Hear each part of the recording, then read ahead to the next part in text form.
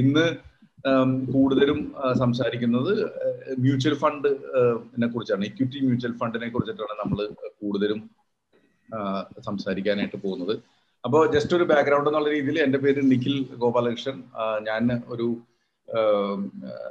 എൻ്റെ ഈ മണി talks with Nikhil ഇപ്പം മിക്കവരും വീഡിയോസ് കണ്ടിട്ടുണ്ടാവും. അതിൻ്റെ പേരിലായിരിക്കും പലരും ഈ സെഷനിൽ വന്നത്. അപ്പോൾ first of all thank you so much. ഞാൻ ഈ പറയുന്ന കാര്യങ്ങളൊക്കെ ഒന്ന് കേൾക്കുന്നുണ്ടല്ലോ. ആൻഡ് ഈ ഒരു കേൾക്കാനും എസ്പെഷ്യലി നമ്മളിങ്ങനെ സെഷനൊക്കെ ഓർഗനൈസ് ചെയ്യുമ്പോൾ വരാനും കാണിക്കുന്ന ഒരു മനസ്സിന് വളരെ നന്ദി. കാരണം നിങ്ങൾ ഈ സപ്പോർട്ട് തന്നില്ലെങ്കിൽ ഞാനിവിടെ ഇങ്ങനെ കണ്ടിന്യൂ ചെയ്യാനായിട്ടുള്ള confidence ഉണ്ടാവില്ലായിരുന്നു. So thank you so much. Okay, അപ്പൊ ഇനി അടുത്ത കാര്യം പറഞ്ഞു കഴിഞ്ഞാൽ ഞാൻ ഈ പണി ചെയ്യുന്നതോടൊപ്പം തന്നെ എന്റെ ജോലി എന്ന് പറഞ്ഞാൽ ഞാനൊരു പെറ്റാഡ് എന്ന് പറഞ്ഞൊരു സ്ഥാപനം റൺ ചെയ്തുകൊണ്ടിരിക്കുകയാണ്. അപ്പൊ അവിടെ നമ്മള് ചെയ്യണം വെച്ചാൽ സ്റ്റോക്ക് ബ്രോക്കിംഗ് ഫേം ആണ്. അപ്പൊ ഇക്വിറ്റി ആവാം, മ്യൂച്വൽ ഫണ്ട് ആവാം, ഡെറ്റ് ആവാം, ഇനി ബോൺസും NCD ആവാം, പിന്നെ ഗോൾഡ് സോവറിൻ ബോണ്ട് ആവാം. ഇങ്ങനെ എന്ത് ഫിനാൻഷ്യൽ പ്രൊഡക്ട്സും നമ്മൾ വാങ്ങാനും വിൽക്കാനും ആൾക്കാരെ സഹായിക്കുക എന്നുള്ളതാണ് നമ്മുടെ ജോലി. അപ്പൊ ഇതുമായിട്ട് ബന്ധപ്പെട്ട് എപ്പോഴും പേഴ്സണലി എനിക്ക് ഭയങ്കര ഇഷ്ടമുള്ള ഒരു കാര്യമാണ് പേഴ്സണൽ ഫിനാൻസ്. അപ്പോൾ എപ്പോഴും നമ്മൾ ഇൻവെസ്റ്റ് ചെയ്യുന്ന ടൈമിൽ വളരെ ഇമ്പോർട്ടന്റ് ആയിട്ട് നമ്മൾ മനസ്സിലാക്കേണ്ട ഒരു കാര്യം വെച്ചാൽ നമ്മുടെ ഓരോരുത്തരുടെയും നീഡ് മനസ്സിലാക്കിയിട്ട് വേണം ഇൻവെസ്റ്റ് ചെയ്യാൻ. അല്ലാതെ നമുക്ക് ഒത്തിരി നല്ല നല്ല പ്രൊഡക്റ്റുകൾ അവൈലബിൾ ആണ്. പക്ഷെ ആ പ്രൊഡക്റ്റ് നമ്മൾക്ക് ഉതകുന്നതാണോ നല്ലതാണോ എന്ന് മനസ്സിലാക്കിയിട്ട് വേണം നമ്മൾ എപ്പോഴും ഇൻവെസ്റ്റ് ചെയ്യാനായിട്ട്. അപ്പോ ഏറ്റവും നല്ല പ്രൊഡക്റ്റ് തിരഞ്ഞു പോണ പോലെ തന്നെ ഇമ്പോർട്ടന്റ് ആയിട്ടുള്ള ഒരു കാര്യമാണ് നമ്മുടെ റിക്വയർമെന്റ് മനസ്സിലാക്കുക എന്നുള്ളത്. അതുമായിട്ട് ബന്ധപ്പെട്ടിട്ടാണ് ഒട്ടുമിക്ക വീഡിയോസിന്റെ ബേസിസ് എന്ന് പറഞ്ഞു കഴിഞ്ഞാൽ. അപ്പൊ പലരും ഒരു വീഡിയോ കേട്ടെന്ന് പറഞ്ഞിട്ട് ആവേശം മൂത്ത് പെട്ടെന്ന് പോയിട്ട് ഇംപ്ലിമെന്റ് ചെയ്യാണ്ട് അവനവനെ ഒന്ന് വിലയിരുത്തി അവനവന് പറ്റുന്ന പ്രൊഡക്റ്റ് കൂടി വിലയിരുത്തിയിട്ട് ഇൻവെസ്റ്റ് ചെയ്യാൻ കുറച്ചുകൂടി നല്ലതായിരിക്കും. അപ്പൊ ഒരു 3 വർഷമായിട്ട് നമ്മൾ ഇപ്പോ വീഡിയോസും കാര്യങ്ങളായിട്ട് ചെയ്യുന്നുണ്ട്. നമ്മളിത് പല ആൾക്കാർക്കും ഫീഡ്ബാക്ക് കിട്ടിയിട്ടുണ്ട്. നമ്മൾ പറഞ്ഞ കാര്യങ്ങൾ ഇംപ്ലിമെന്റ് ചെയ്തിട്ട് അവരുടെ ലൈഫിൽ കുറച്ച് ഗുണങ്ങളൊക്കെ ഉണ്ടായിട്ടുണ്ടെന്നുള്ളത്. അപ്പൊ ഇതുമായിട്ട് ബന്ധപ്പെട്ട് നമ്മൾ കഴിഞ്ഞ ഒരു വർഷത്തിൽ കൂടുതലായി വീക്കിലി നമ്മൾ ഇതേമാതിരി ട്രെയിനിങ് സെഷൻസ് ഞങ്ങളുടെ ഓഫീസിൽ ഡയറക്റ്റ് ആയിരുന്നു ചെയ്തിരുന്നത്. പക്ഷേ ഈ നമ്മുടെ ലോക്ക്ഡൌണും കാര്യങ്ങളൊക്കെ ആയപ്പോൾ നമ്മൾ സൂമിൽ കൂടെ സെഷൻസ് ഓർഗനൈസ് ചെയ്യാൻ തുടങ്ങി. അന്നൊക്കെ വീക്കിലി ചെയ്യുമായിരുന്നു. ഇപ്പൊ ബൈ വീക്കിലിയാണ് ചെയ്യുന്നത്. അപ്പോൾ അതിൽ ഡിഫറെന്റ് ടോപ്പിക്സിനെ കുറിച്ചിട്ട് ഞാൻ സംസാരിക്കാറുണ്ട്. കൂടുതലും സംസാരിക്കുന്നത് പലരും നമ്മുടെ ഓഫീസിൽ വിളിച്ച് ചോദിക്കുന്ന ഡൗട്ടുകളുണ്ട്, അല്ലെങ്കിൽ നമ്മുടെ ക്ലയൻസ് ചോദിക്കുന്ന ഡൗട്ടുകളുണ്ട്. അതിനെ ബേസ് ചെയ്തിട്ടാണ് ടോപ്പിക്കുകൾ നമ്മൾ സെലക്ട് ചെയ്യാറ്. എന്നിട്ട് അതിനെ കുറിച്ചിട്ട് സംസാരിക്കുക. അപ്പൊ പലർക്കും എപ്പോഴും ഉള്ള ഒരു ക്വസ്റ്റ്യൻ ആണ് എങ്ങനെ മ്യൂച്വൽ ഫണ്ട് സെലക്ട് ചെയ്യുക. അല്ലാന്നുണ്ടെങ്കിൽ പലർക്കും ഉള്ള ഒരു കാര്യമാണ് ഏറ്റവും ബെസ്റ്റ് മ്യൂച്വൽ ഫണ്ട് ഏതാണെന്ന് പറയല്. അപ്പൊ എനിക്ക് ഏറ്റവും ബെസ്റ്റ് മ്യൂച്വൽ ഫണ്ട് ഏതാണെന്ന് പറയാനായിട്ട് എനിക്കൊരു അഭിപ്രായം അതിനോടില്ല. പക്ഷെ എന്റെ കുറച്ച് പാരാമീറ്റേഴ്സിൽ ബെസ്റ്റ് മ്യൂച്വൽ ഫണ്ട് ഏതാണെന്ന് എനിക്ക് പറയാൻ പറ്റും. പക്ഷെ അത് ആക്ച്വലി യൂണിവേഴ്സലി ഏറ്റവും നല്ല മ്യൂച്വൽ ഫണ്ട് ആവണമെന്നില്ല. അതേപോലെ തന്നെയാണ് ഓരോരുത്തരും ഇന്ന് പറയാൻ പോണത് നമ്മുടെ ഒരു മെത്തേഡ് എങ്ങനെയാണെന്നുള്ളതിനെ കുറിച്ച് മാത്രമാണ് സംസാരിക്കാൻ പോകുന്നത്. ഈ മെത്തേഡിൽ ഞാനിവിടെ പറയാൻ പോണില്ല ഇന്ന മ്യൂച്വൽ ഫണ്ട് നല്ലതാണെന്നുള്ളത്. ആ മെത്തേഡ് ഫോളോ ചെയ്തിട്ട് നിങ്ങൾ തന്നെ കണ്ടെത്തുക ഏതാണ് ബെസ്റ്റ് മ്യൂച്വൽ ഫണ്ട്. അല്ലാതെ എന്താ പറയാ, അയലോക്കത്തെ ചേട്ടൻ ഇൻവെസ്റ്റ് ചെയ്തു ഞാനും ഇൻവെസ്റ്റ് ചെയ്യാം, അല്ലാന്നുണ്ടെങ്കിൽ ഏതെങ്കിലും അഡ്വൈസർ വിളിച്ചു പറഞ്ഞു ഞാനും ഇൻവെസ്റ്റ് ചെയ്യാം. അങ്ങനെ ചെയ്യാതെ നമുക്ക് തന്നെ ഒരു ഐഡിയ ഉണ്ടാക്കിയെടുക്കാം എന്നുള്ള ഒരു ഉദ്ദേശത്തോടെയാണ് ഈ സെഷൻ നമ്മൾ ചെയ്യുന്നത്. അപ്പൊ ഈ സെഷൻ കഴിയുമ്പോഴേക്കും അറ്റ്ലീസ്റ്റ് ഒരു ഐഡിയ കിട്ടും. ഇക്വിറ്റി മ്യൂച്വൽ ഫണ്ടാണ് ഇൻവെസ്റ്റ് ചെയ്യണമെന്നുണ്ടെങ്കിൽ ഏതൊക്കെ ടൈപ്പ് ഓഫ് ഫണ്ട് ഞാൻ നോക്കണം, അതിൽ ഏത് ഫണ്ടായിരിക്കും എൻ്റെ ഒരു ആവശ്യത്തിന് മാച്ച് ആവുന്നതെന്ന് നമുക്ക് ഒരു ക്ലിയർ ഐഡിയ നിങ്ങൾക്ക് കിട്ടും എന്നുള്ളതാണ് എനിക്ക് ഉള്ളൊരു വിശ്വാസം. അപ്പൊ അതുമായിട്ട് ബന്ധപ്പെട്ട് ഇന്നത്തെ സെഷൻ സ്റ്റാർട്ട് ചെയ്യണം. അപ്പൊ ഫസ്റ്റ് ഒരു 40 മിനിറ്റ്സ് നമ്മൾ ഒരു PPT വെച്ചിട്ട് എങ്ങനെ റൺ ചെയ്യണം എന്നുള്ളതിനെ പറ്റിയിട്ടായിരിക്കും സംസാരിക്കുന്നത്. പിന്നെ ഏതൊക്കെ വെബ്സൈറ്റിൽ നമ്മൾ ഡാറ്റ നോക്കണം എന്നുള്ളതിനെ പറ്റിയുള്ള ഒരു സജഷനും തരും. അത് എൻ്റെ ഒരു സജഷൻ മാത്രമാണ്. നിങ്ങൾക്കത് വേറെ സോഴ്സ് ഉണ്ടെങ്കിൽ അതും എടുക്കാം. ഇപ്പൊ ഞാൻ ഓഫീസിൽ എനിക്ക് വേണ്ടി ആവശ്യത്തിന് ഉപയോഗിക്കുന്നത് ഞങ്ങൾക്ക് ഒരു പെയ്ഡ് സർവീസ് ആണ്. അപ്പൊ ഞാൻ ഇന്ന് കാണിക്കാൻ പോണത് ഫ്രീ ആയിട്ടുള്ള കാര്യങ്ങളായിരിക്കും. പിന്നെ ഞങ്ങൾ ഇവിടെ കാണിക്കുന്ന ടൈമിൽ ഇവിടെ ഞങ്ങളുടെ മ്യൂച്വൽ ഫണ്ട് സെലക്ട് ചെയ്യണമെങ്കിൽ കുറച്ചും കൂടി ഡീറ്റെയിൽ ആയിട്ട് സ്റ്റഡി നടത്താറുണ്ട്. കാരണം ഞങ്ങൾ റേഷ്യോസും അങ്ങനത്തെ കുറച്ച് കാര്യങ്ങളൊക്കെ ചെയ്യാറുണ്ട്. അതൊന്നും ചിലപ്പോൾ ഈ സെഷനിൽ ഞാൻ പറയുന്നുണ്ടാവില്ല. പിന്നെ കാരണം ഇതൊരു കുറച്ചും കൂടി ഈസി ആയിട്ട് മനസ്സിലാക്കണം എന്നുള്ള ഉദ്ദേശത്തോടെയാണ് പറഞ്ഞത്, കോംപ്ലിക്കേറ്റഡ് ആക്കാതെ എങ്ങനെ ഈസി ആയിട്ട്. അപ്പോൾ ഞാൻ ഈ പറയുന്നതോടെ കൂടെ തന്നെ അതിലും കുറച്ചും കൂടി ഫീച്ചേഴ്സ് നിങ്ങൾക്ക് താല്പര്യം ഉണ്ടെങ്കിൽ അതും ആഡ് ചെയ്തിട്ട് വേണം ഒരു മ്യൂച്വൽ ഫണ്ട് സെലക്ട് ചെയ്യാനായിട്ട് നിങ്ങൾ നോക്കേണ്ടത്. അപ്പൊ നമുക്ക് ഇന്നത്തെ സെഷൻ തുടങ്ങാം. ഞാൻ ഈ പറഞ്ഞതിൽ എല്ലാവർക്കും കാര്യങ്ങളിലൊക്കെ ക്ലിയർ ആയി എന്ന വിശ്വാസത്തോടെ ഞാൻ സെഷനിലേക്ക് കിടക്കുകയാണ്. ഇതിനു മുന്നേ ആരെങ്കിലും എന്തെങ്കിലും ക്വസ്റ്റ്യൻസ് ഉണ്ടെങ്കിൽ ചാറ്റ് റൂമിൽ പറയാണ്, അല്ലെങ്കിൽ നിങ്ങൾക്ക് എന്തെങ്കിലും എക്സ്പെക്ടേഷൻ ഉണ്ട് ഈ സെഷനിൽ ഇത് കവർ ചെയ്യുമോ എന്നൊക്കെ ചോദിക്കണമെന്നുണ്ടെങ്കിൽ ചാറ്റ് റൂമിൽ ചോദിക്കാം. അതനുസരിച്ചിട്ട് ഞാൻ അത് പറ്റുന്നുണ്ടെങ്കിൽ ഇതിൽ കവർ ചെയ്യാം, അല്ലാന്നുണ്ടെങ്കിൽ ഭാവിയിൽ വരുന്ന സെഷനുകളിൽ നമ്മൾ ചെയ്യാനായിട്ട് ശ്രമിക്കാം. ഓക്കെ, അപ്പൊ താങ്ക് യു സോ മച്ച്. അപ്പൊ ഈ സെഷനിൽ മുംബൈയിൽ നിന്ന് കുറച്ച് പേരുണ്ട്. അതേമാതിരി മുംബൈയിൽ ഞാൻ ഉണ്ടായിരുന്നത് ഇൻഫർമേഷൻ, ഞാനൊരു 6 കൊല്ലം മുംബൈയിൽ ഉണ്ടായിരുന്നു. പിന്നെ ഈ ദുബായിൽ നിന്ന് ആൾക്കാരുണ്ട്. Okay, so good. എല്ലാവരും ഈ കോവിഡ് ടൈമിൽ എല്ലാവരും ഹെൽത്തി ആയിട്ടിരിക്കുന്നു വിശ്വസിക്കുന്നു. അപ്പൊ നമുക്ക് തുടങ്ങാം.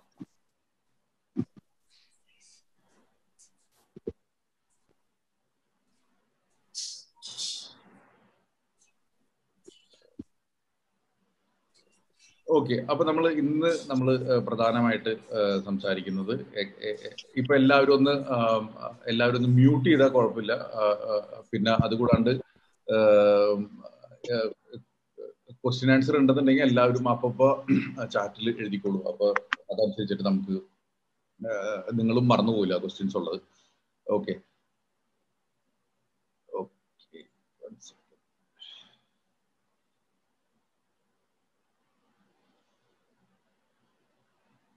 ഇപ്പൊ എല്ലാവർക്കും ഞാൻ ഈ പറയണത് കേൾക്കുന്നുണ്ട്. അതേമാതിരി ഞാൻ ഈ പറയുന്നത് എന്താ പറയാ, ഒരു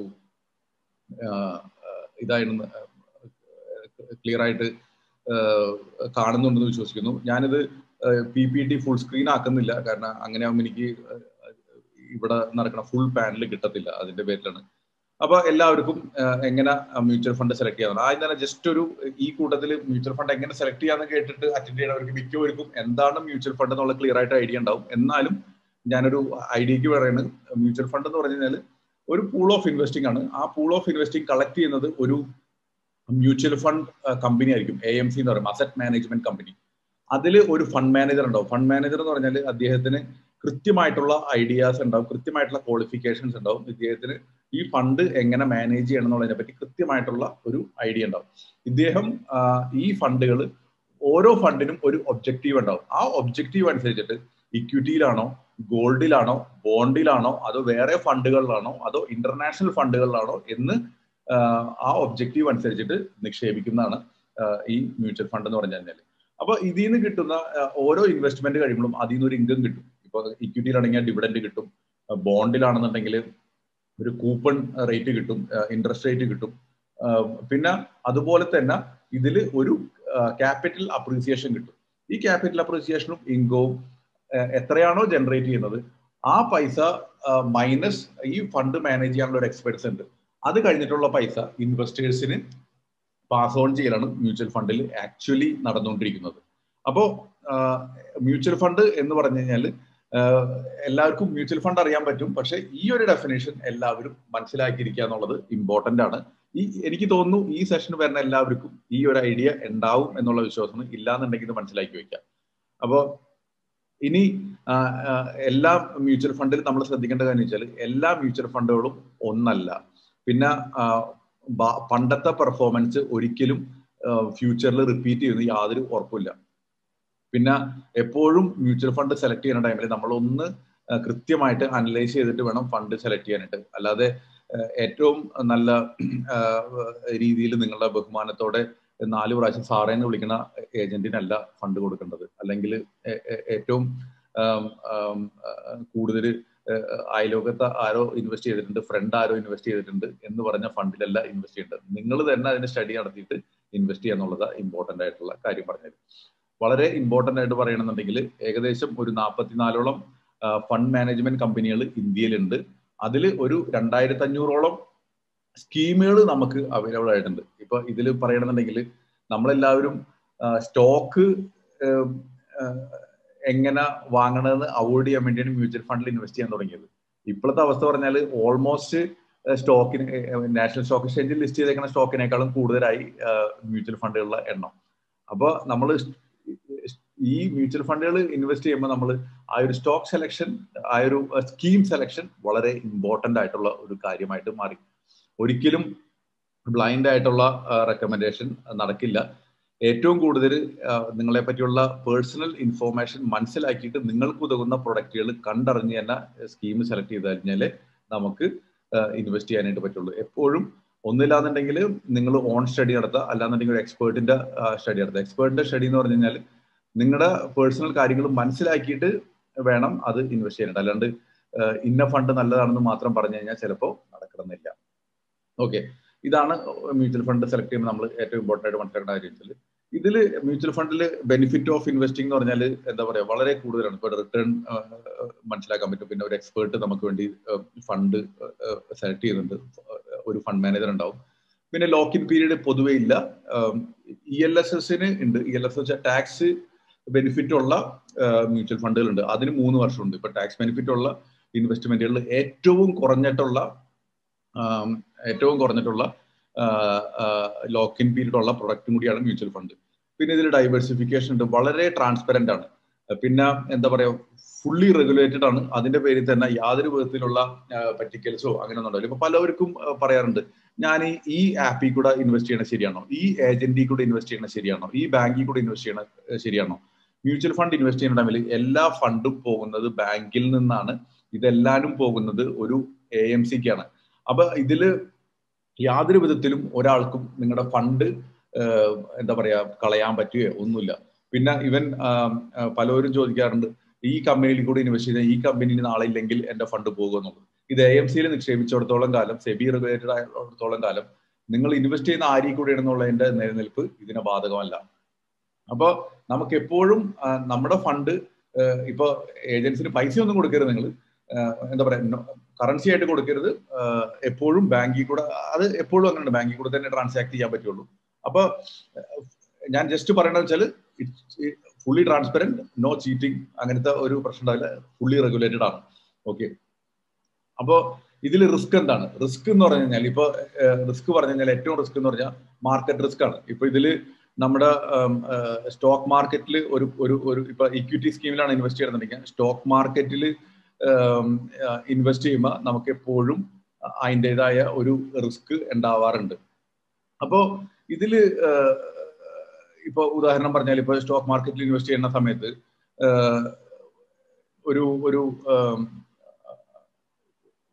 ഒരു പ്രതിസന്ധി വരെയാണ്, അല്ലെങ്കിൽ ഒരു യുദ്ധം വരെയാണ്.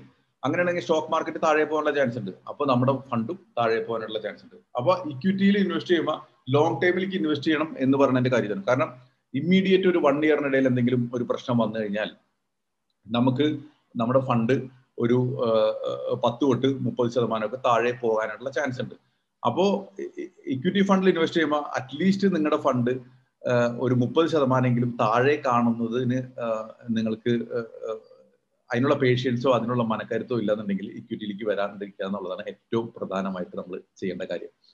അപ്പോൾ ഇനി അതല്ല, നിങ്ങൾക്ക് പെട്ടെന്ന് വേണ്ടതാണെങ്കിൽ ഡെറ്റ് ഫണ്ടിലേക്ക് പോകാം. അതാണ് ഇൻവെസ്റ്റ് ചെയ്യുമ്പോൾ ഇത് കാര്യങ്ങൾ. പിന്നെ അതിൽ മനസ്സിലാക്കേണ്ട വെച്ചാൽ എല്ലാ ഫണ്ടുകളും സ്റ്റോക്ക് മാർക്കറ്റിൽ ഇൻവെസ്റ്റ് ചെയ്യുന്നില്ല. അപ്പൊ നിങ്ങൾക്ക് എന്താ പറയാ, റിസ്ക് എടുക്കാൻ പറ്റാത്ത ഫണ്ടിലും മ്യൂച്വൽ ഫണ്ടിൽ കൂടെ തന്നെ ഇൻവെസ്റ്റ് ചെയ്യാം. അത് സ്റ്റോക്ക് മാർക്കറ്റിൽ കൂടെ ഇല്ലാതെ നമുക്ക് ചെയ്തെടുക്കാൻ പറ്റും. പിന്നെ എല്ലാ ഇൻവെസ്റ്റ്മെന്റും നടക്കുന്നത് ഓരോ കമ്പനികളിലും ഗവൺമെന്റ് സെക്യൂരിറ്റികളിലും ഗോൾഡിലും ഒക്കെയാണ്.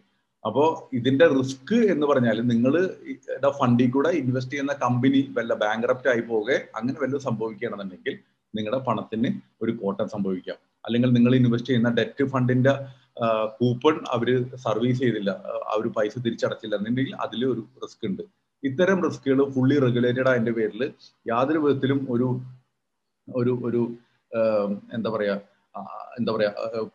ആൾക്കാർ ഓടിപ്പോവുക അങ്ങനത്തെ പ്രശ്നങ്ങളൊന്നും ഉണ്ടാവില്ല. വളരെ പ്രൊഫഷണലി മാനേജ് ചെയ്യുന്നതിന്റെ പേരിൽ ആ റിസ്കുകൾ കുറവാണ്. പക്ഷെ ഒരു കമ്പനി ബാങ്ക്രപ്റ്റ് ആവുക എന്ന് പറഞ്ഞ റിസ്ക് ഇതിലുണ്ട്. അപ്പൊ മാർക്കറ്റ് റിസ്ക്കും ആണ് മെയിൻ ആയിട്ടുള്ളത്. പിന്നെ ഓരോ നമ്മൾ ഇൻവെസ്റ്റ് ചെയ്യുന്ന കമ്പനികളുടെ സ്റ്റെബിലിറ്റിയും ഇതിൽ ഇമ്പോർട്ടൻ്റ് ആയിട്ടുള്ള കാര്യമാണ്. പിന്നെ എല്ലാ ഫണ്ടുകളും സ്റ്റോക്ക് മാർക്കറ്റിലേക്കല്ല ഇൻവെസ്റ്റ് ചെയ്യുന്നുള്ള ഇതിലുള്ളത്. പിന്നെ ഇതിൽ പല ടൈപ്പ് ഓഫ് ഫണ്ടുകളുണ്ട്. ഇപ്പൊ liquid fund, debt fund, balance fund, index ഫണ്ടാണ് പലർക്കും ചോദിച്ചുള്ളത്. പിന്നെ ഇക്വിറ്റി ഫണ്ടുകൾ, സെക്ടോറിയൽ ഫണ്ട്. അപ്പൊ നമ്മളിത് മെയിൻ ആയിട്ട് സംസാരിക്കാൻ പോണത് ഇവിടെ നിന്ന് തുടങ്ങിയുള്ള ഫണ്ടുകളെ പറ്റിയിട്ടാണ്. ഈ തരം കാര്യങ്ങൾ നമ്മളിപ്പോ ഇവിടെ ഇന്ന് സംസാരിക്കുന്നില്ല. ഇതിലും പകുതിയുള്ളത് നമ്മൾ പറയാം. അപ്പൊ ഇപ്പൊ ഉദാഹരണം പറഞ്ഞാൽ ഇപ്പൊ നിങ്ങളുടെ ഫണ്ട് ഒരു നിങ്ങൾക്ക് അറിയില്ല എപ്പോ വേണമെങ്കിലും പൈസ എടുക്കണം എന്നുള്ള ആവശ്യത്തോടെയാണ് നിങ്ങളെടുത്ത് ബാങ്കിൽ ഇരിക്കുന്ന സേവിങ്സ് അക്കൗണ്ടിൽ ഇരിക്കണമെങ്കിൽ അതിനെ കൊണ്ട് ലിക്വിഡ് ഫണ്ടിൽ ഇടുക. കാരണം സേവിങ്സ് അക്കൗണ്ടിൽ ഇട്ട് കഴിഞ്ഞാൽ 2% കിട്ടുള്ളൂ. ലിക്വിഡ് ഫണ്ടിൽ ഇട്ട് ചിലപ്പോൾ ഒരു 4-5% റിട്ടേൺ കിട്ടാം. ഇനി നിങ്ങൾക്ക് ഒരു വർഷത്തേക്ക് ഫണ്ട് ഇടണം, അല്ലെങ്കിൽ ഒരു വർഷത്തിന് മുകളിൽ ഫണ്ട് ഇടണം, എപ്പോൾ എടുക്കണം എന്നുള്ള സ്വാതന്ത്ര്യമില്ല. എപ്പോൾ എടുക്കണം നിങ്ങൾക്ക് അറിയില്ല. എഫ്ഡിനേക്കാളും കുറച്ചും കൂടി നല്ല റിട്ടേൺ വരുന്നതെങ്കിൽ ഡെറ്റ് ഫണ്ടിൽ കൊണ്ട് ഇൻവെസ്റ്റ് ചെയ്യാം. ലോങ് ടൈമിലേക്ക് ടാക്സ് എഫിഷ്യന്റും ആണ്. പിന്നെ എപ്പോൾ വേണമെങ്കിലും എടുക്കാനുള്ള സ്വാതന്ത്ര്യമുണ്ട്. FD പോലത്തെ ഒരു ഇത്ര നാളത്തെ ലോക്കിൻ പെനാൽറ്റി അങ്ങനത്തെ പരിപാടിയൊന്നുമില്ല. ഇനി അതല്ല, നിങ്ങൾക്ക് ഒന്നും അറിയില്ല, റിസ്ക് കുറവേ എടുക്കാൻ പറ്റുള്ളൂ. ഒരു 3 വർഷം 4 വർഷത്തേക്കൊക്കെ ആണെന്നുണ്ടെങ്കിൽ ബാലൻസ് ഫണ്ടിൽ ഇൻവെസ്റ്റ് ചെയ്യാം. ഇനി നിങ്ങൾക്ക് ഇക്വിറ്റി ഫണ്ടിൽ വിശ്വാസമുണ്ട്, ഇക്വിറ്റി ഇൻവെസ്റ്റ് ചെയ്യാം, പക്ഷെ ഫണ്ട് മാനേജ് ചെയ്യാനോ സെലക്ട് ചെയ്യാനുള്ള നേരമില്ല. അങ്ങനെയാണെന്നുണ്ടെങ്കിൽ നമ്മളിപ്പോ നിങ്ങളെല്ലാവരും സ്റ്റോക്ക് മാർക്കറ്റിൽ നിഫ്റ്റി സെൻസെക്സ് എന്ന് പറഞ്ഞ ഒരു സാധനം കണ്ടോ? ഇപ്പം സ്റ്റോക്ക് മാർക്കറ്റ് മുകളിലേക്കാണോ താഴേക്കാണോ എന്ന് നമ്മൾ പൊതുവെ പത്രങ്ങൾ പറയണത് നിഫ്റ്റി മുകളിലേക്ക് പോയി, സെൻസെക്സ് മുകളിലേക്ക് പോകുന്നു. അപ്പൊ ചില പറയും നിഫ്റ്റി കൂപ്പുകുത്തി, നിഫ്റ്റി കുതിച്ചു എന്നൊക്കെ പറയും. അത് ശരിക്കും പറഞ്ഞാൽ ഒരു നിഫ്റ്റി ആണെങ്കിൽ 50 സ്റ്റോക്കുകൾ, ഇന്ത്യയിലത്തെ മാർക്കറ്റ് ക്യാപിറ്റലൈസേഷൻ അനുസരിച്ചിട്ട് 50 സ്റ്റോക്കുകൾ എടുത്തിട്ടാണ് ഈ നിഫ്റ്റിനെ കണ്ടെത്തുന്നത്. ആ 50 സ്റ്റോക്ക് എക്സ്ചേഞ്ച് ആ നിഫ്റ്റി കാൽക്കുലേഷന്റെ ഭാഗമായിട്ട് കണ്ടെത്തുന്ന സ്റ്റോക്കുകളാണ്. ആ സ്റ്റോക്കുകളിൽ മാത്രം ഇൻവെസ്റ്റ് ചെയ്യുന്നതിനാണ് ഇൻഡെക്സ് ഫണ്ട് എന്ന് പറയുന്നത്. എന്ന് പറഞ്ഞാൽ ഇപ്പൊ സ്റ്റോക്ക് മാർക്കറ്റ് മുകളിലേക്ക് പോയി, ആ ഇൻഡെക്സ് മുകളിലേക്ക് പോയി കഴിഞ്ഞാൽ ഈ പറയുന്ന നിഫ്റ്റി മുകളിലേക്ക് പോകും. അപ്പൊ നിങ്ങൾക്ക് യാതൊരു റിസ്ക് കൊടുക്കണ്ട എന്നുണ്ടെന്നുണ്ടെങ്കിൽ നിഫ്റ്റി ഫണ്ടിൽ അല്ലെങ്കിൽ ഇൻഡെക്സ് ഫണ്ടിൽ മാത്രം ഇൻവെസ്റ്റ് ചെയ്താൽ മതി. ഇപ്പോഴത്തെ അവസ്ഥയിൽ ലാർജ് ക്യാപ്പിനേക്കാളും ചില ടൈമിൽ കൂടുതൽ പെർഫോം ചെയ്യുന്നത് ഇൻഡെക്സ് ഫണ്ടുകളാണ്. അപ്പോൾ അതിൽ നമുക്ക് ഉറപ്പ് പറയാൻ പറ്റില്ല, ഇനി ഭാവിയിലേക്കും അങ്ങനെ തന്നെ ആയിരിക്കും നമുക്ക് ഉറപ്പ് പറയാൻ പറ്റില്ല. കാരണം വെച്ചാൽ ഈ പറഞ്ഞ ഒരു 2-3 വർഷത്തിൽ നിഫ്റ്റി മുകളിലേക്ക് പോയിട്ടുണ്ട് എപ്പോഴും. അപ്പോൾ അതിൻ്റെയും കൂടി ഒരു കാരണമാവും. ഇനി ചിലപ്പോൾ ഇവിടെ നിന്ന് നിഫ്റ്റിയിൽ ഒരു ക്രാഷ് വരണമെന്നുണ്ടെങ്കിൽ ചിലപ്പോൾ ഇൻഡെക്സ് ഫണ്ട് സാധാരണ ആക്റ്റീവ് ഫണ്ടിന്റെ അത്രയും പെർഫോമൻസ് വരാൻ ചാൻസ് ഇല്ല. പിന്നെ ഒരു അഡ്വാൻറ്റേജ് കൂടി ഉള്ളത് വെച്ചാൽ അതിലത്തെ ഫണ്ട് മാനേജ്മെന്റ് ചാർജ് കുറച്ചും കൂടി കുറവും കൂടിയാണ്.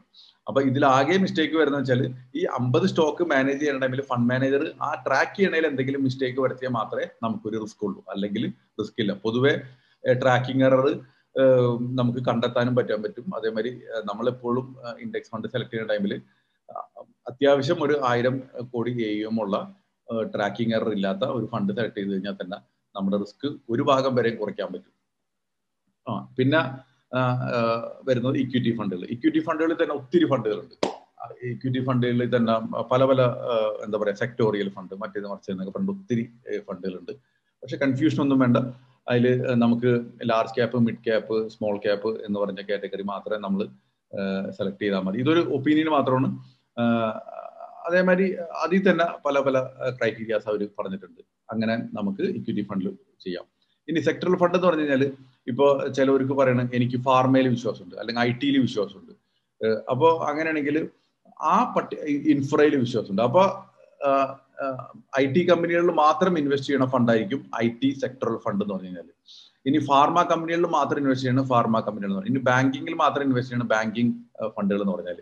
അപ്പോൾ അങ്ങനെയും നമുക്ക് ഓപ്ഷൻസ് ഉണ്ട്. അപ്പോൾ ആസ് എൻ ഇൻവെസ്റ്റർ നിങ്ങൾക്ക് IT കമ്പനികളാണ് വിശ്വാസം എന്നുണ്ടെങ്കിൽ സെക്ടറൽ ഫണ്ടിൽ ഇൻവെസ്റ്റ് ചെയ്യാം. പക്ഷെ ഇവിടെ നോക്കുകയാണെങ്കിൽ ഏറ്റവും റിസ്ക് കുറഞ്ഞത് ലിക്വിഡ് ഫണ്ട്, ഏറ്റവും റിസ്ക് കൂടിയത് സെക്ടറൽ ഫണ്ട്. ഇങ്ങനെയാണ് ഇവിടെ പറയുന്നത്. ഇതെല്ലാവർക്കും മനസ്സിലായി എന്ന് വിശ്വസിക്കുന്നു. അപ്പൊ ഇനി നമ്മൾ റിട്ടേൺ പറഞ്ഞല്ലോ, ഇപ്പൊ ഏറ്റവും കുറഞ്ഞ റിട്ടേൺ ലിക്വിഡ് ഫണ്ടിലായിരിക്കും, കൂടുതൽ റിട്ടേൺ കിട്ടാൻ ചാൻസ് സെക്ടറൽ ഫണ്ടിലായിരിക്കും. പൊതുവെ ഇതൊരു തിയറിയാണ്. ഇനി നമുക്ക് എങ്ങനെ ഇൻവെസ്റ്റ് ചെയ്യാം? നമുക്ക് ഒന്നില്ലാന്നുണ്ടെങ്കിൽ മന്ത്ലി അല്ലെങ്കിൽ വീക്കിലി, ഡെയിലി SIP ആയിട്ട് ഇൻവെസ്റ്റ് ചെയ്യാം. അപ്പൊ നമ്മുടെ ബാങ്കിൽ നിന്ന് ഓട്ടോമാറ്റിക്കലി നമ്മുടെ പൈസ കൊണ്ടുപോയി ഇൻവെസ്റ്റ് ചെയ്യാൻ പറ്റും. അതേമാതിരി വൺ ടൈം ആയിട്ട് നമുക്ക് ഇൻവെസ്റ്റ് ചെയ്യാനായിട്ട് പറ്റും. ഇനി അതല്ല, നിങ്ങൾക്ക് വൺ ടൈം ആയിട്ട് ഇപ്പൊ നിങ്ങളുടെ ഒരു ബൾക്ക് പൈസ ഉണ്ട്, പക്ഷെ നിങ്ങൾക്ക് അറിയില്ല ഇക്വിറ്റി മാർക്കറ്റിൽ ഇപ്പോൾ ഇൻവെസ്റ്റ് ചെയ്യാൻ പറ്റിയ സമയമാണെന്നുള്ളത്. അപ്പോൾ നിങ്ങൾക്ക് സിസ്റ്റമാറ്റിക് ആയിട്ട് ട്രാൻസ്ഫർ ചെയ്യാം. അപ്പോൾ 5 ലക്ഷം രൂപ ഇൻവെസ്റ്റ് ചെയ്തിട്ട് എല്ലാ മാസവും മാർക്കറ്റിലേക്ക് ഒരു 50,000 രൂപ വെച്ചിട്ട് ഇക്വിറ്റിയിലേക്ക് മാറ്റണം എന്ന് പറഞ്ഞു കഴിഞ്ഞാൽ 10 മാസം കൊണ്ട് ഈ പൈസ നമ്മൾ ഇൻവെസ്റ്റ് ആവുള്ളൂ. അപ്പോൾ ഈ 10 മാസത്തിന്റെ ആവറേജ് പ്രൈസ് ആയിരിക്കും നമ്മൾക്ക് വാങ്ങാൻ കിട്ടുന്ന പ്രൈസ്. അപ്പൊ അങ്ങനെ നമുക്കൊരു റിസ്ക് ഒഴിവാക്കാനായിട്ട് പറ്റും. ഇനി നമുക്ക് എന്ന് പൈസ തിരിച്ചെടുക്കാന്ന് പറഞ്ഞു കഴിഞ്ഞാൽ ഈ പൈസ ഇട്ട് കഴിഞ്ഞാൽ ഡെറ്റ് ഫണ്ടിലാണെങ്കിൽ 1 ദിവസത്തിനുള്ളിലും അല്ലെങ്കിൽ ഇക്വിറ്റി ഫണ്ടിലാണെങ്കിൽ 3 ദിവസത്തിനുള്ളിലും നമുക്ക് പൈസ തിരിച്ചെടുക്കാനുള്ള ഓപ്ഷൻ ഉണ്ട്. അപ്പൊ മാക്സിമം 3 ദിവസത്തിനുള്ളിൽ നമ്മുടെ പൈസ തിരിച്ച് നമ്മുടെ ബാങ്കിലേക്ക് വരും.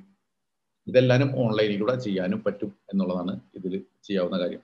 ഇനി നമ്മൾ ഇത്രയും പറഞ്ഞത് എല്ലാവർക്കും ഞാൻ ഇത്തിരി സ്പീഡിലാണ് പറഞ്ഞത്. കാരണം വെച്ചാൽ ഇന്നത്തെ ഈ സെഷൻ കവർ ചെയ്യണതിന്റെ പേരിൽ ഐ തിങ്ക് സോ ഫാർ എല്ലാവർക്കും ഞാൻ ഈ പറഞ്ഞത് എല്ലാവരും മനസ്സിലായി എന്ന് ഞാൻ പറയുന്നു. ആർബിട്രേജ് ഫണ്ട് എന്താണെന്ന് ഞാൻ ഇതിൽ ഇപ്പൊ പറയുന്നില്ല. അത് ഓക്കെ. ഇനി ഓക്കെ, അത് ഇപ്പൊ ഫ്ലെക്സി ക്യാപ്പിനെ പറ്റിയൊക്കെ ചോദിക്കുന്നുണ്ട്. അതെല്ലാനും ക്വസ്റ്റ്യൻ ആൻസർ സെഷനിൽ നമുക്ക് കൈകാര്യം ചെയ്യാം. ഫ്ലെക്സി ക്യാപ്പിനെ പറ്റി ഒന്നും പറയണില്ല. Okay okay okay okay, very good.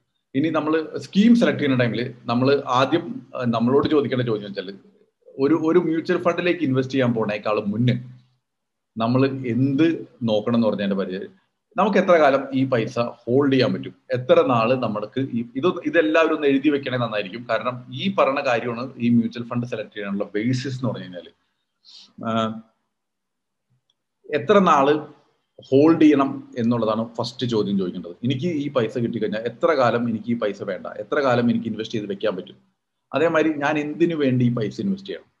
ഇപ്പോൾ എനിക്ക് തോന്നുന്നത് നമ്മുടെ ഓഫീസിൽ വിളിക്കുമ്പോൾ ആദ്യം ചോദിക്കുന്ന കാര്യം ഉണ്ടാവും, എന്തിനാണ് ഈ പൈസ ഇൻവെസ്റ്റ് ചെയ്യുന്നത്. പലർക്കും ആ ചോദ്യം കേൾക്കുമ്പോൾ എന്താണ് കാര്യം എന്ന് മനസ്സിലാവും. പക്ഷെ എന്തിനു വേണ്ടിയാണെന്നൊരു ഭയങ്കര ഇമ്പോർട്ടൻ്റ് കാര്യം. ഇപ്പൊ നിങ്ങൾ പറഞ്ഞു 3 വർഷം കഴിഞ്ഞിട്ട് എനിക്ക് ഒരു ഓൾ ഇന്ത്യ ടൂർ പോകണം എന്ന് പറഞ്ഞിട്ട് ഇൻവെസ്റ്റ് ചെയ്യണം, അല്ലെങ്കിൽ 3 വർഷം കഴിഞ്ഞിട്ട് എനിക്കൊരു ബൈക്ക് വാങ്ങണം എന്ന് പറഞ്ഞ് ഇൻവെസ്റ്റ് ചെയ്യണം, അല്ലെങ്കിൽ 3 വർഷം കഴിഞ്ഞ് നിങ്ങളുടെ കുട്ടിയുടെ വിദ്യാഭ്യാസത്തിന് വേണ്ടിയിട്ട് ഇൻവെസ്റ്റ് ചെയ്യണം എന്ന് പറയുന്നത്. കാരണം കുട്ടിക്ക് ഇപ്പൊ 14 വയസ്സായി, 17ാമത്തെ വയസ്സിൽ വിദ്യാഭ്യാസത്തിന് പോകണം. അപ്പോ ഈ പറഞ്ഞതില് ഏത് ഗോളാണ് ഇന്ന കറക്റ്റ് ഡേറ്റിൽ തന്നെ നടക്കണം എന്നുള്ള ഒരു ഗോൾ വരുന്നത്. കുട്ടിയുടെ വിദ്യാഭ്യാസം ആണെന്നുണ്ടെങ്കിൽ ആ പറഞ്ഞ 17ാമത്തെ വയസ്സിൽ കുട്ടി +2 കഴിഞ്ഞ് കഴിഞ്ഞാൽ ഡിഗ്രിക്ക് പോകണം എന്നുള്ളത് മസ്റ്റാണ്, അല്ലെങ്കിൽ കുട്ടി ഡ്രോപ്പ് ഔട്ട് ചെയ്യേണ്ടി വരും. അപ്പൊ അത് ഇൻവെസ്റ്റ് ചെയ്യുന്ന ടൈമിൽ നമുക്ക് ആ ഡേറ്റ് വളരെ ഇമ്പോർട്ടൻ്റ് ആണ്. 3 കൊല്ലം കഴിഞ്ഞ് ഇന്ന ഡേറ്റിൽ കാശ് കിട്ടുന്നുള്ളൂ. ഓൾ ഇന്ത്യ ടൂർ പോണത് ചിലപ്പോൾ ആസ് എൻ ഇൻഡിവിജ്വൽ നിങ്ങൾക്ക് ചിലപ്പോൾ ഒരു 6 മാസം മുന്നോട്ടോ പിമ്പോട്ടോ വെക്കാന്നുള്ളത് നിങ്ങളുടെ താല്പര്യമാണ്. അപ്പൊ അവിടെ ഒരു ഫ്ലെക്സിബിലിറ്റി ഉണ്ട്, മനസ്സിലായോ? അപ്പൊ ഈ ഗോള് എന്തിനാ അറിയണം എന്നുള്ളത് വളരെ ഇമ്പോർട്ടൻ്റ് ആണ്. ഇനി അതല്ല കുട്ടിക്ക് 1 വയസ്സുള്ളൂ, കുട്ടിക്ക് 17ാമത്തെ വയസ്സിലാണ് എഡ്യൂക്കേഷൻ എന്ന് പറഞ്ഞാൽ നമുക്ക് 17 വർഷം കിടക്കുകയാണ്. അപ്പൊ അതനുസരിച്ച് നമുക്ക് റിസ്ക് എടുക്കാൻ പറ്റും. പിന്നെ നിങ്ങളുടെ എത്ര രൂപയാണ് നിങ്ങളുടെ ക്യാപിറ്റൽ, എത്ര രൂപയാണ് നിങ്ങൾ ഇൻവെസ്റ്റ് ചെയ്യാൻ പറ്റുന്നത്, നിങ്ങൾ വൺ ടൈം ആയിട്ട് എത്ര രൂപയാണ് ഇൻവെസ്റ്റ് ചെയ്യാൻ പറ്റുന്നത്, ഇത് വളരെ ഇമ്പോർട്ടൻ്റ് ആയിട്ടുള്ള ഒരു കാര്യമാണ്.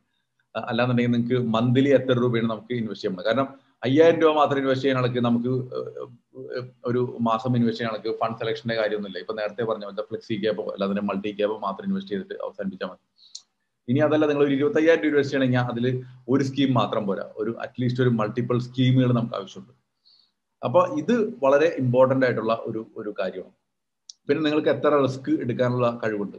ഇപ്പൊ നമ്മൾ പറഞ്ഞ കുട്ടിയുടെ എഡ്യൂക്കേഷന് വേണ്ടിയിട്ട് ഇൻവെസ്റ്റ് ചെയ്യണം, 3 കൊല്ലമുള്ളൂ കുട്ടിയുടെ എഡ്യൂക്കേഷന്. പക്ഷെ ഈ ഇൻവെസ്റ്റ്മെന്റ് അല്ലാതെ എനിക്ക് വേറെ ഇൻവെസ്റ്റ്മെന്റുകൾ ഉണ്ട് എന്നുണ്ടെങ്കിൽ നമുക്ക് റിസ്ക് എടുക്കാനുള്ള കപ്പാസിറ്റി ഉണ്ട്.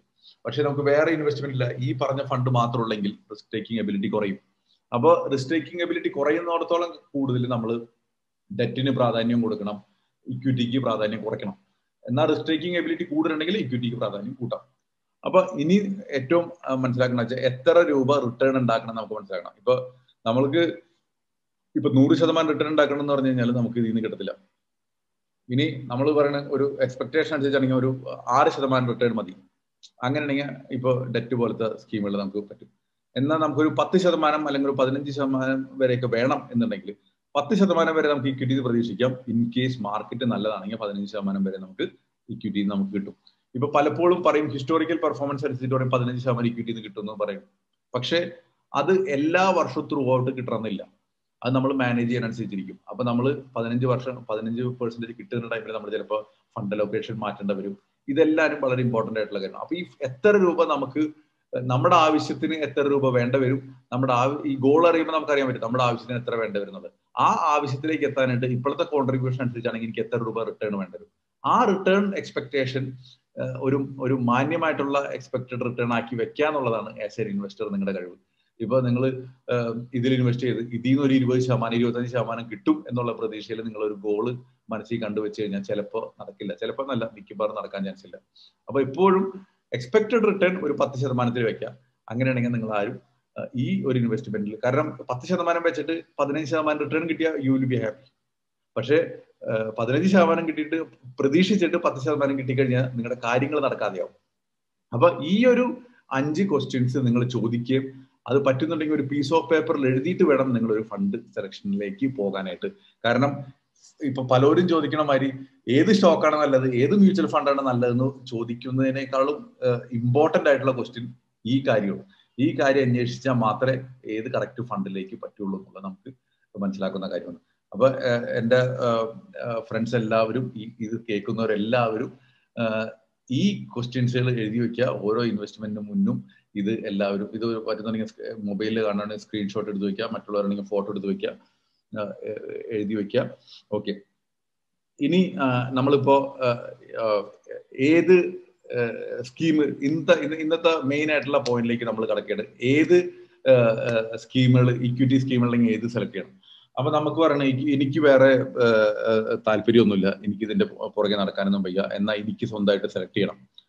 അല്ലാന്ന് ഇപ്പോ അങ്ങനെയുള്ള ഒരു ഇതാണെന്നുണ്ടെങ്കിൽ ഇൻഡെക്സ് ഫണ്ട് എന്ന് പറഞ്ഞല്ലോ, അത് മാത്രം വാങ്ങിയാൽ മതി, വേറെ ഒന്നും ചെയ്യേണ്ട. പക്ഷെ ഫണ്ട് അധികം ഉണ്ടെങ്കിൽ ഇൻഡെക്സ് ഫണ്ടിൽ മാത്രം നിങ്ങൾ നിൽക്കരുത്, വേറെ ഡൈവേഴ്സിഫിക്കേഷൻ കൂടി ആവശ്യമുണ്ട്. പക്ഷെ എന്നാലും എനിക്കൊരു ടെസ്റ്റ് ചെയ്യണം, എനിക്ക് എന്താണ് ഇക്വിറ്റി, എന്താണ് മ്യൂച്വൽ ഫണ്ട് എന്നുള്ളൊരു എക്സ്പീരിയൻസ് ചെയ്യണമെന്നുണ്ടെങ്കിൽ ഇൻഡെക്സ് ഫണ്ട് മാത്രം ഇൻവെസ്റ്റ് ചെയ്യാം. നിഫ്റ്റി ഫണ്ട് ആണെന്നുണ്ടെങ്കിൽ കുറച്ചും കൂടി നല്ലത്. ഇപ്പൊ വേറെ കുറെ ഫണ്ടുകളൊക്കെ ഉണ്ട്, എന്നാലും ഇപ്പൊ ഇന്ത്യയിൽ സ്റ്റേബിൾ ആയിട്ടുള്ള കമ്പനികൾ എന്ന് പറഞ്ഞാൽ ഈ ലാർജ് ക്യാപ് സെക്ടറിൽ വരുന്ന ഫണ്ടുകളായിരിക്കും. ഈ നിഫ്റ്റിയിൽ വരുന്ന നിഫ്റ്റിയിലത്തെ കമ്പനികളൊക്കെ എന്താ പറയാ മോശപ്പെട്ടു പോയിട്ടൊക്കെ ഉണ്ട്. പക്ഷെ എന്നിരുന്നാലും നമുക്ക് ഒരുമാതിരി വരെ സേഫ് ആണ് നമുക്ക് അവിടെ ഇൻവെസ്റ്റ് ചെയ്ത് കഴിഞ്ഞാൽ. അപ്പൊ നമ്മൾ ഇൻഡെക്സ് ഫണ്ട് മാത്രം ഇൻവെസ്റ്റ് ചെയ്യുക. എന്താ പറയാ, എനിക്ക് ഹയർ റിട്ടേൺ വേണം, എനിക്കിതിന് സമയമില്ല, എനിക്കിത് മനസ്സിലാവില്ല എന്നുള്ളവരാണെങ്കിൽ നിഫ്റ്റി ഫണ്ട് വാങ്ങാം, മിണ്ടാതിരിക്കുക. ഇനി നേരത്തെ ഒരു ക്വസ്റ്റ്യൻ അതിൽ കണ്ടിട്ടുണ്ടായിരുന്നു, ETF ആണോ മ്യൂച്വൽ ഫണ്ട് ആണോ നല്ലത്. ETF എന്ന് പറഞ്ഞാൽ നിങ്ങൾക്ക് ഡിമാറ്റ് അക്കൗണ്ട് വേണം, അത് എക്സ്ചേഞ്ചിൽ ട്രേഡഡ് ഫണ്ടാണ്. പക്ഷെ ETF-ലാണ് ഇൻവെസ്റ്റ് ചെയ്യണമെന്നുണ്ടെങ്കിൽ മ്യൂച്വൽ ഫണ്ടിനേക്കാളും എക്സ്പെൻസ് റേഷ്യോ കുറവായിരിക്കും.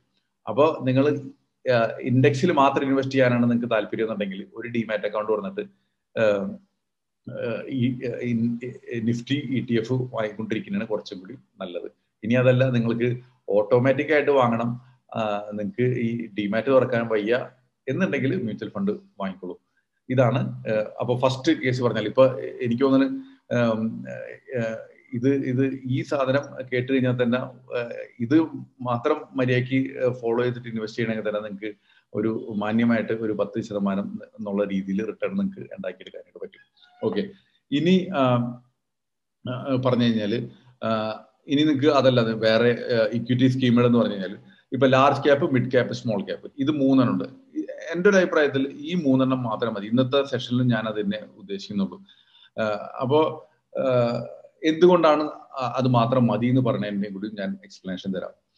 ഇനി അതല്ല, നിങ്ങൾക്ക് ഇന്ന സെക്ടർ നിങ്ങൾക്ക് താല്പര്യമുണ്ട്. ഇപ്പൊ ഞാനിപ്പോൾ IT-യിൽ വർക്ക് ചെയ്യുന്ന ആളാണ്, എനിക്ക് ഉറപ്പുണ്ട് ഇന്ത്യൻ IT ഇൻഡസ്ട്രി ഭയങ്കരമായിട്ട് ബൂം ചെയ്യാൻ പോകുന്നു, ഇന്ത്യൻ കമ്പനികൾ വളരെ നന്നായിട്ട് പെർഫോം ചെയ്യാൻ പോകുന്നു, എനിക്ക് IT-യിൽ ഒരു കോർഡിനേഷൻ വേണം എന്നുണ്ടെങ്കിൽ, IT-യിൽ ഇൻവെസ്റ്റ്മെന്റ് വേണം എന്ന് പറഞ്ഞിട്ടുണ്ടെങ്കിൽ IT കമ്പനികൾ എന്ന് പറഞ്ഞിട്ട് ഉള്ള IT സെക്ടർ ഫണ്ടുകൾ ഉണ്ടാവും, അതിൽ ഇൻവെസ്റ്റ് ചെയ്യാം.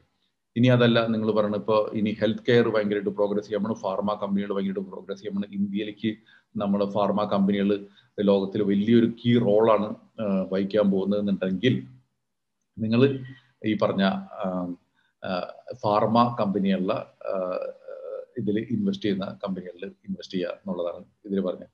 പക്ഷെ എന്നിരുന്നാലും പേഴ്സണലി പറയണമെന്നുണ്ടെങ്കിൽ പൊതുവെ സെക്ടറൽ കമ്പനികൾ എന്ന് പറഞ്ഞു കഴിഞ്ഞാൽ വളരെ കൂടുതലും IT കമ്പനി എന്ന് പറഞ്ഞാൽ ഏകദേശം ഒരു 10 തൊട്ട് 20% അല്ലെങ്കിൽ ഒരു 50% ഇരിക്കുന്നത് ഇൻഫോസിസ്, TCS, വിപ്രോയിലായിരിക്കും.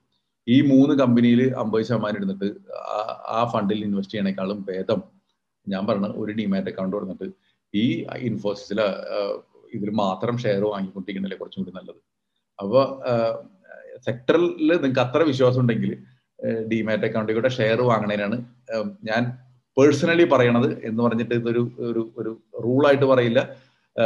ഇവൻ അപ്പൊ കാരണം നിങ്ങൾക്ക് ഇൻഡസ്ട്രിനെ കുറിച്ച് നിങ്ങൾക്ക് ഒരു അത്യാവശ്യം അറിവുണ്ട്.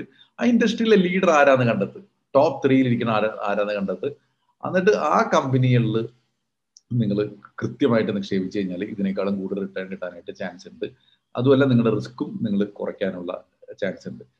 അതാണ് ഒരു സജഷൻ പറഞ്ഞത്. അപ്പൊ ഇന്ന് നമ്മൾ പ്രധാനമായിട്ട് സംസാരിക്കാൻ പോകുന്നത് large cap, mid cap, small cap. എന്തുകൊണ്ട് ലാർജ് ക്യാപ്പ്, മിഡ് ക്യാപ്പ് എന്ന് പറഞ്ഞു കഴിഞ്ഞാൽ, ലാർജ് ക്യാപ്പ് എന്ന് പറഞ്ഞാൽ ഇന്ത്യയിലുള്ള വലിയ കമ്പനിയുടെ സൈസ് ഉണ്ടല്ലോ.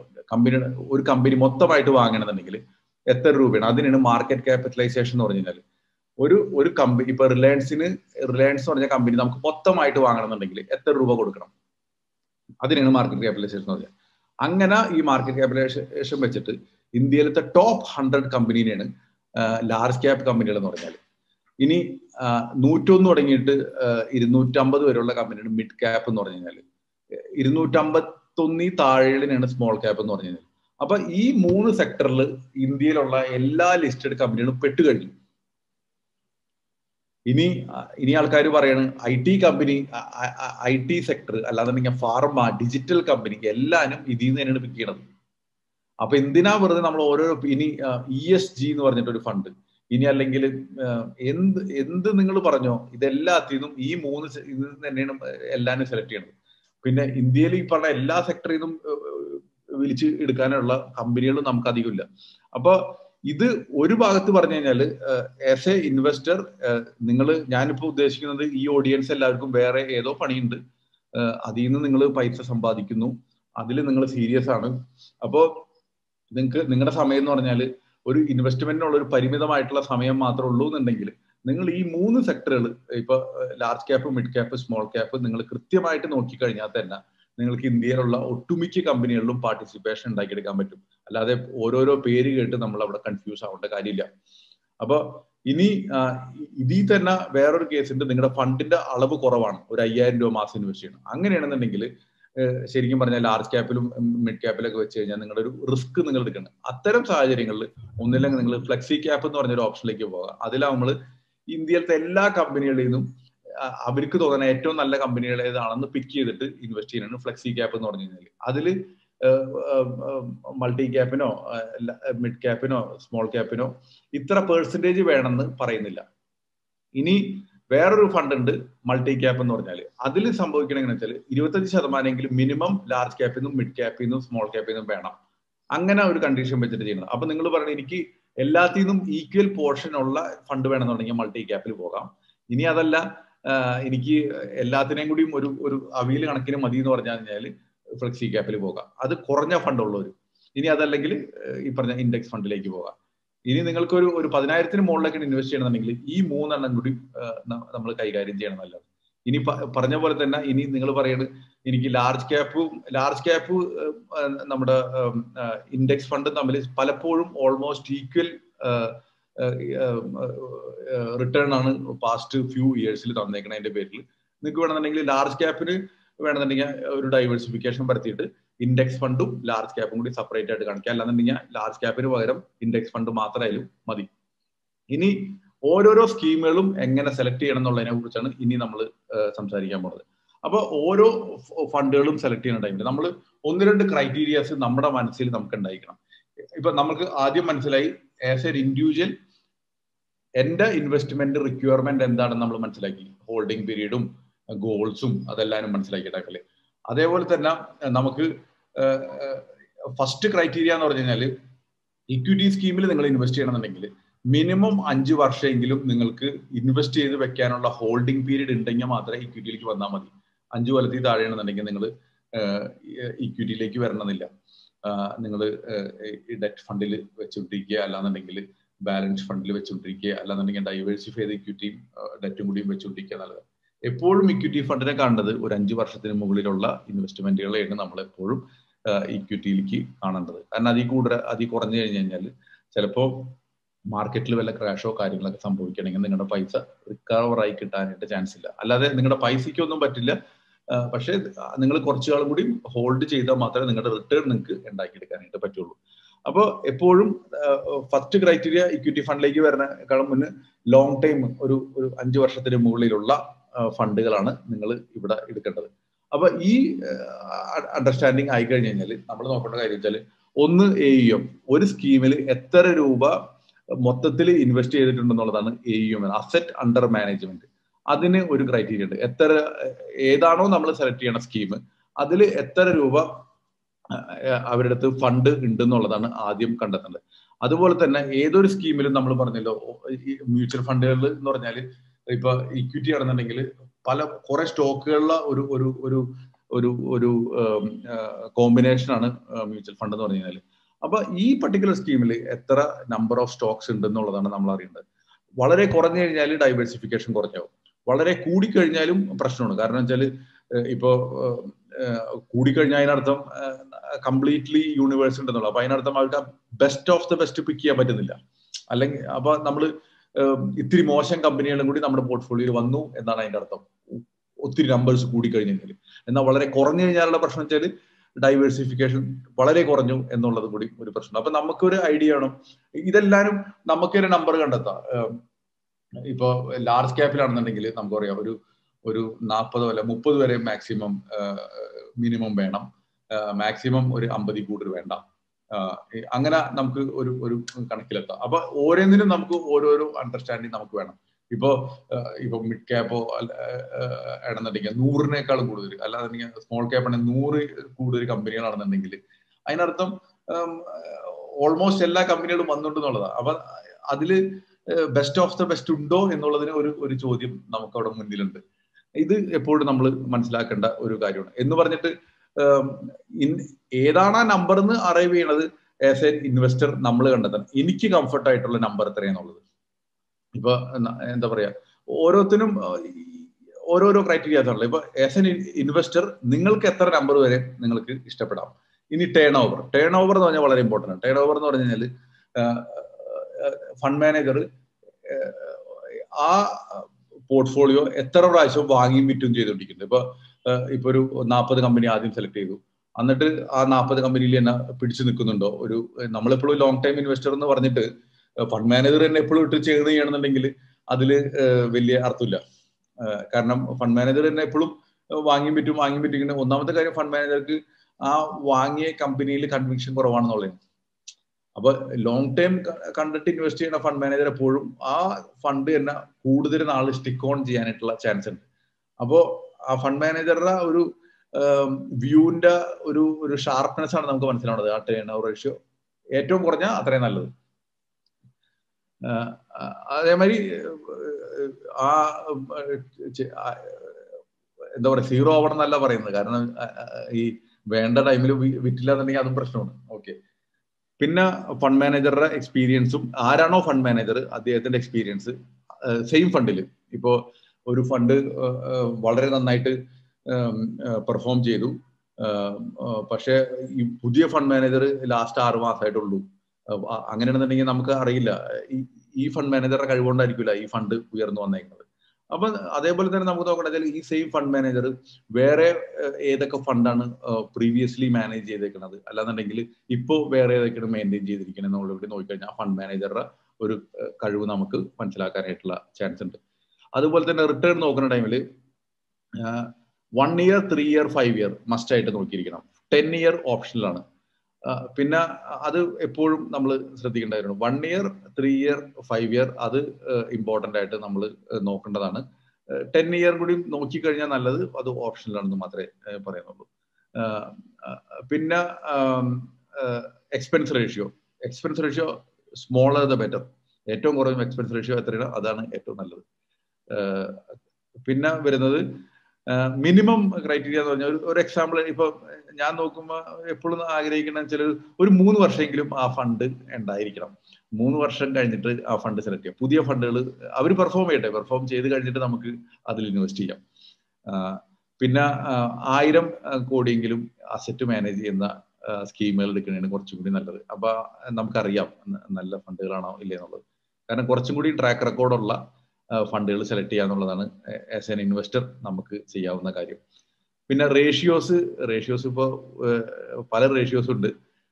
മനസ്സിലാക്കുന്ന റേഷ്യോസ് എടുക്കുക. അറ്റ്ലീസ്റ്റ് ഒരു സ്റ്റാൻഡേർഡ് ഡീവിയേഷൻ ഒക്കെ പലർക്കും മനസ്സിലാവുന്ന കാര്യമാണ്. സ്റ്റാൻഡേർഡ് ഡീവിയേഷൻ എന്ന് വെച്ചാൽ ഈ നമ്മുടെ പ്രൈസ് എപ്പോഴും മുന്നിലേക്കും മുകളിലേക്കും പോകണതിന്റെ ആ ഫ്രീക്വൻസിനെയാണ് കാണിക്കുന്നത്.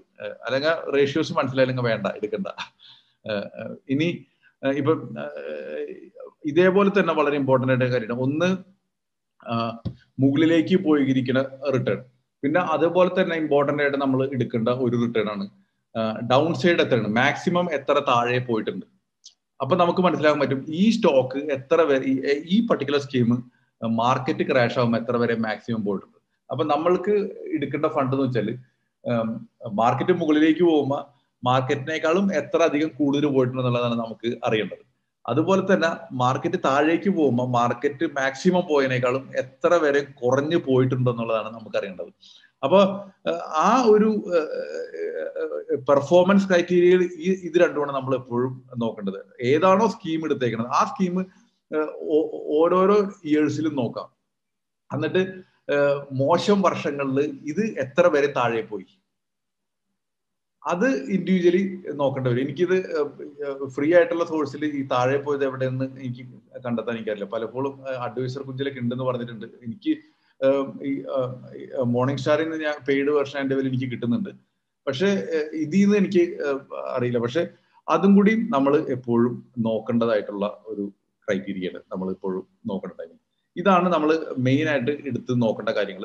അപ്പോൾ നമ്മൾ ഇപ്പൊ നമ്മൾ നേരത്തെ പറഞ്ഞല്ലോ. അപ്പൊ ഇപ്പോ പാസീവ് ഇൻവെസ്റ്റ്മെന്റ്, ഇൻഡെക്സ് ഫണ്ട് എന്ന് പറഞ്ഞു കഴിഞ്ഞാൽ നമ്മൾ എപ്പോഴും എടുക്കേണ്ട കാര്യം എന്ന് വെച്ചാൽ, ഒന്ന് ഈ പറഞ്ഞ ഏതാണോ ഒരു ഈ പറഞ്ഞ 1000 കോടി കൂടുതലുള്ളത് അത് സെലക്ട് ചെയ്യുക. പിന്നെ ഫണ്ട് ഓൾഡർ ആണെന്നുണ്ടെങ്കിൽ അത്രയും ബെറ്റർ. അപ്പൊ നമുക്കൊരു ട്രാക്ക് റെക്കോർഡ് ഉണ്ടാവും. പിന്നെ എക്സ്പെൻസ് റേഷ്യോ ഏറ്റവും കുറവ്, ദാറ്റ്സ് ബെറ്റർ. പിന്നെ ട്രാക്കിംഗ് എറർ എന്ന് വെച്ചാൽ നമ്മൾ പറഞ്ഞില്ല, ഈ 50 സ്റ്റോക്ക് ഇടയ്ക്കിടയ്ക്ക് എക്സ്ചേഞ്ച് മാറ്റിക്കൊണ്ടിരിക്കണ്ടാവും.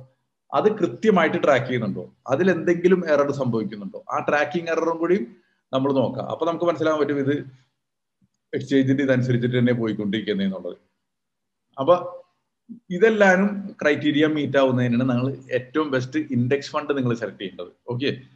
ഇനി നമ്മൾ പറഞ്ഞു കഴിഞ്ഞാൽ ഇതൊരു ആക്റ്റീവ് ഫണ്ട്, നമ്മൾ large cap, mid cap, small ക്യാപ്പിൽ നമ്മൾ എടുക്കുകയാണെന്നുണ്ടെങ്കിൽ മിനിമം ഒരു 1000 കോടിയെങ്കിലും ഉള്ളതിന് എടുക്കുക. ഇപ്പൊ സ്മോൾ ക്യാപ്പിൽ പറയണമെന്നുണ്ടെങ്കിൽ ഒരു മാക്സിമം ഒരു 8000 അല്ലാന്നുണ്ടെങ്കിൽ ഒരു 7000 കോടി വരെയൊക്കെ ഉള്ളത് എടുക്കുക. കാരണം അതിൽ കൂടുതലായി കഴിഞ്ഞാൽ ചിലപ്പോൾ നിങ്ങളുടെ ഫണ്ടിന് മാക്സിമം 10000, അതിൽ കൂടുതൽ വേണ്ട. കാരണം അതിൽ കൂടുതലായി കഴിഞ്ഞ് കഴിഞ്ഞാൽ നമുക്കറിയില്ല ഈ ഫണ്ടിന് അത്രയും നല്ല കമ്പനികൾ സെലക്ട് ചെയ്യാൻ പറ്റുമെന്ന്. കാരണം ഫണ്ട് കൂടുന്തോറും അവർ ഫോഴ്സ് ആണ് ഇൻവെസ്റ്റ് ചെയ്യാനായിട്ട്. അപ്പൊ ഫണ്ട് മാനേജർ തന്നെ നല്ല കഴിവുള്ള ആളാണെങ്കിലും മോശപ്പെട്ട കമ്പനികൾ അവരുടെ പോർട്ട്ഫോളിയോയിലേക്ക് കൊണ്ടുവരാനായിട്ട് ഫോഴ്സ്ഡ് ആവും. അപ്പൊ അത്തരം സ്കീമുകളിൽ നിന്ന് ഒഴിവാവാം. പിന്നെ മിഡ് ക്യാപ്പിലും പറഞ്ഞു കഴിഞ്ഞാൽ ഇത് തന്നെ, അതും 10,000 എന്താ പറയാ മിനിമം 1000 കോടി, 1000 കോടി മിനിമം, മുകളിലേക്കും ഒരു 10,000 വരെ മാക്സിമം പോകുക. അതിൽ കൂടുതൽ വേണ്ട. അതിൽ കൂടുതലാകുമ്പോൾ നമ്മൾ പതുക്കെ എക്സിറ്റ് ചെയ്ത് വേറെ മിഡ് ക്യാപ്പിലേക്ക് മാറാന്നുള്ളതാണ് നമ്മൾ ചെയ്യേണ്ടത്. ലാർജ് ക്യാപ്പിലും ഇത് തന്നെ 1000 മാക്സിമം, ഒരു 20,000 കൂടുകയാണെങ്കിൽ അത് വേണ്ട. അങ്ങനെയാണ് നമ്മൾ എപ്പോഴും ചെയ്യേണ്ടത്. പിന്നെ എക്സ്പെൻസ് റേഷ്യോ മിനിമം ബെറ്റർ. പിന്നെ ട്രാക്ക് റെക്കോർഡ് മിനിമം 3 വർഷം വേണം. പെർഫോമൻസ് ഇങ്ങനെ നോക്കാം. പെർഫോമൻസ് നമ്മൾ മുകളിലേക്ക് പോയിക്കുന്ന ട്രയൽ റിട്ടേൺ നോക്കുന്ന പോലെ തന്നെ ഇമ്പോർട്ടൻ്റ് ആണ്. താഴേക്ക് പോകുമ്പോഴും അതിന്റെ റിട്ടേൺ എത്രയുണ്ടെന്നുള്ളത്. പിന്നെ വരുന്നത് ടേൺ ഓവർ റേഷ്യോ, അതെത്രയാണോ ഈ പറഞ്ഞ മിനിമം കാണിക്കുന്നത് അത് ബെറ്റർ. പിന്നെ വരുന്നത് നമ്പർ ഓഫ് സ്റ്റോക്ക്, അതാണ് കാര്യം പറഞ്ഞ ഫണ്ട് മാനേജർ എക്സ്പീരിയൻസ്. റേഷ്യോസ് മനസ്സിലാവണമെങ്കിൽ മാത്രം നോക്കുക, ഇല്ലെങ്കിൽ വേണ്ട. പിന്നെ standard deviation lower the better. ഇതൊരു പിന്നെ ഇപ്പൊ ഞങ്ങളൊക്കെ ഫണ്ട് സെലക്ട് ചെയ്യുമ്പോൾ 1-2 റേഷ്യോസും 1-2 പാരാമീറ്റേഴ്സും കൂടി എടുക്കും. പക്ഷെ അത് എന്താ പറയാ, ഞങ്ങൾക്ക് അത് അങ്ങനത്തെ സോഴ്സ് ഉള്ളതിന്റെ പേരിലാണ്. പിന്നെ ഞങ്ങൾക്ക് കുറച്ചും കൂടി ഡീപ്പായിട്ട് സ്റ്റഡി ചെയ്യണം, അതിന്റെ പേരിലാണ് നമ്മൾ ചെയ്യണം. പക്ഷെ ഇത്തരം കാര്യങ്ങൾ തന്നെ നോക്കി കഴിഞ്ഞാൽ തന്നെ നിങ്ങൾക്ക് ഏകദേശം ഒരു നല്ലൊരു സ്റ്റോക്ക് കണ്ടെത്താൻ പറ്റും. ഈ പറയുന്ന എക്സസൈസ് കണ്ടെത്തിയിട്ട് മാത്രമേ നമ്മൾ സ്റ്റോക്ക് സെലക്ട് ചെയ്യാൻ പറ്റുള്ളൂ. ഇത് കണ്ടെത്തി. അപ്പോൾ ഇത് കണ്ടെത്തി കഴിഞ്ഞാൽ at least once in A year നിങ്ങൾ ഈ എക്സസൈസ് പിന്നെയും ചെയ്യാം.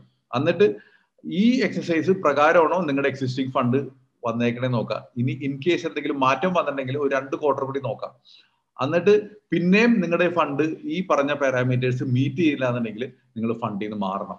അല്ലാന്നുണ്ടെങ്കിൽ റിട്ടേൺ കിട്ടില്ല. പലപ്പോഴും എന്നോട് പറയാറുണ്ട്, ഞാൻ ഈ ഫണ്ട് സെലക്ട് ചെയ്തു, ഞാൻ 5 കൊല്ലമായിട്ട് ഇൻവെസ്റ്റ് ചെയ്യുന്നു, പക്ഷെ ഈ പത്രത്തിൽ കാണുന്ന പെർഫോമൻസ് ഒന്നും എനിക്കിപ്പോ കിട്ടുന്നില്ല എന്ന് പറയും. അതിന് കാരണം ഈ പറഞ്ഞ സാധനം നിങ്ങൾ മോണിറ്റർ ചെയ്യുന്നില്ല എന്നുള്ളതാണ്. കാരണം നമ്മൾ മോണിറ്റർ ചെയ്യാണ്ടിരുന്നു കഴിഞ്ഞാൽ എല്ലാം പോവും. അപ്പൊ ഈ പറഞ്ഞ ഡാറ്റ എല്ലാവരും കിട്ടുന്നത് ഒന്നില്ലെങ്കിൽ വാല്യൂ റിസർച്ചിലുണ്ട്, അല്ലാന്നുണ്ടെങ്കിൽ ഇപ്പൊ വാല്യൂ റിസർച്ച് ഓരോരുത്തർക്കും എനിക്ക് തോന്നുന്നു വാല്യൂ റിസർച്ച് ഒക്കെ പലരും നിങ്ങൾ നോക്കുന്നതായിരിക്കും. പിന്നെ ഒരു പോർട്ടലാണ് ഈ പറഞ്ഞ എന്താ പറയാ റുപ്പി വെസ്റ്റ് എന്ന് പറഞ്ഞ ഉണ്ട്, വാല്യൂ റിസർച്ച് ഉണ്ട്, പിന്നെ അഡ്വൈസർ കുഞ്ച് എന്ന് പറഞ്ഞ ഒരു സ്ഥലത്തുണ്ട്, മോർണിംഗ് സ്റ്റാർ എന്ന് പറഞ്ഞിട്ട്. ഇപ്പൊ ഞാനിപ്പോ ഈ റുപ്പി വെസ്റ്റിൽ നിന്ന് എങ്ങനെ എടുക്കുന്നത് കാണിച്ചത്. ഇപ്പൊ ലാർജ് ക്യാപ്പ് ആണ് നിങ്ങൾ സെലക്ട് ചെയ്യണമെന്നുണ്ടെങ്കിൽ ഞാൻ ഇൻഡെക്സ് ഫണ്ട് എങ്ങനെ സെലക്ട് ചെയ്യുന്നത് കാണിച്ചത്. ഇപ്പൊ ഇൻഡെക്സ് ഫണ്ട് എടുക്കണമെന്നുണ്ടെങ്കിൽ ഇവിടെ വന്നിട്ട് അസറ്റ് ക്ലാസ് സെലക്ഷനിൽ വന്നിട്ട് എന്താ പറയാ ഇൻഡെക്സ് ഫണ്ടിന്റെ ഓപ്ഷൻ ഉണ്ട്, ഇൻഡെക്സ് ഫണ്ട് കണ്ടില്ലേ. ഇനി ഫിൽറ്ററിൽ നോക്കണമെന്നുണ്ടെങ്കിൽ കമ്പനികൾ, അത് നമുക്ക് വേണ്ട. AUM എത്രയുണ്ട് നോക്കാം, എക്സ്പെൻസ് റേഷ്യോ എത്രയുണ്ട് നോക്കാം, അതേമാതിരി എക്സിറ്റ് ലോഡ്. ഇതിൽ ഒരു കാര്യം കൂടി ഉണ്ട്, അത് ഇതിൽ ഫ്രീ ആയിട്ട് തന്നിട്ടില്ല, ട്രാക്കിംഗ് എറർ. അത് നമുക്ക് ഇമ്പോർട്ടന്റ് ആയിട്ടുള്ള ഒരു കാര്യമാണ്. കാരണം ഇതിൽ നമ്പർ ഓഫ് സ്റ്റോക്കും ടേൺ ഓവർ റേഷ്യോയും ഇതിൽ ഇമ്പോർട്ടന്റ് അല്ല. കാരണം വെച്ചാൽ 50 എണ്ണം തന്നെ എനിക്ക് എല്ലാത്തിലും എടുക്കുന്നത്. ഇനി ഇത് കിട്ടിക്കഴിഞ്ഞാൽ നമുക്ക് മനസ്സിലാക്കാൻ പറ്റും, ഇവിടെ ഇതാണ് എല്ലാ ഇന്ത്യയിലത്തെ എല്ലാ ഇൻഡെക്സ് ഫണ്ടുകളും ഇവിടെ കിടക്കുന്നതാണ്. അപ്പോൾ ഇതിൽ നമുക്ക് ഇത് ഈ സാധനം നമ്മൾ ഡൗൺലോഡ് ചെയ്തെടുത്തു കഴിഞ്ഞു കഴിഞ്ഞാൽ എന്താണത്,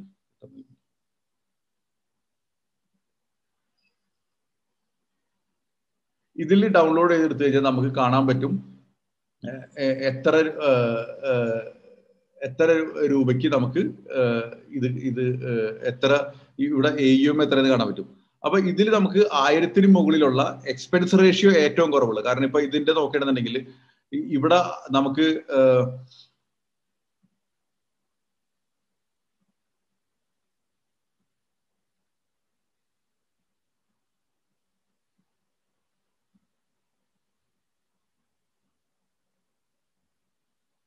ഓക്കെ, ഇപ്പൊ ഇവിടെ നോക്കുകയാണെന്നുണ്ടെങ്കിൽ നമുക്ക് മനസ്സിലാക്കാൻ പറ്റും ഇവിടെ എത്രയാണ്. ഇപ്പൊ ആദ്യത്തെ പേരുടെ AUM വന്നേക്കണത്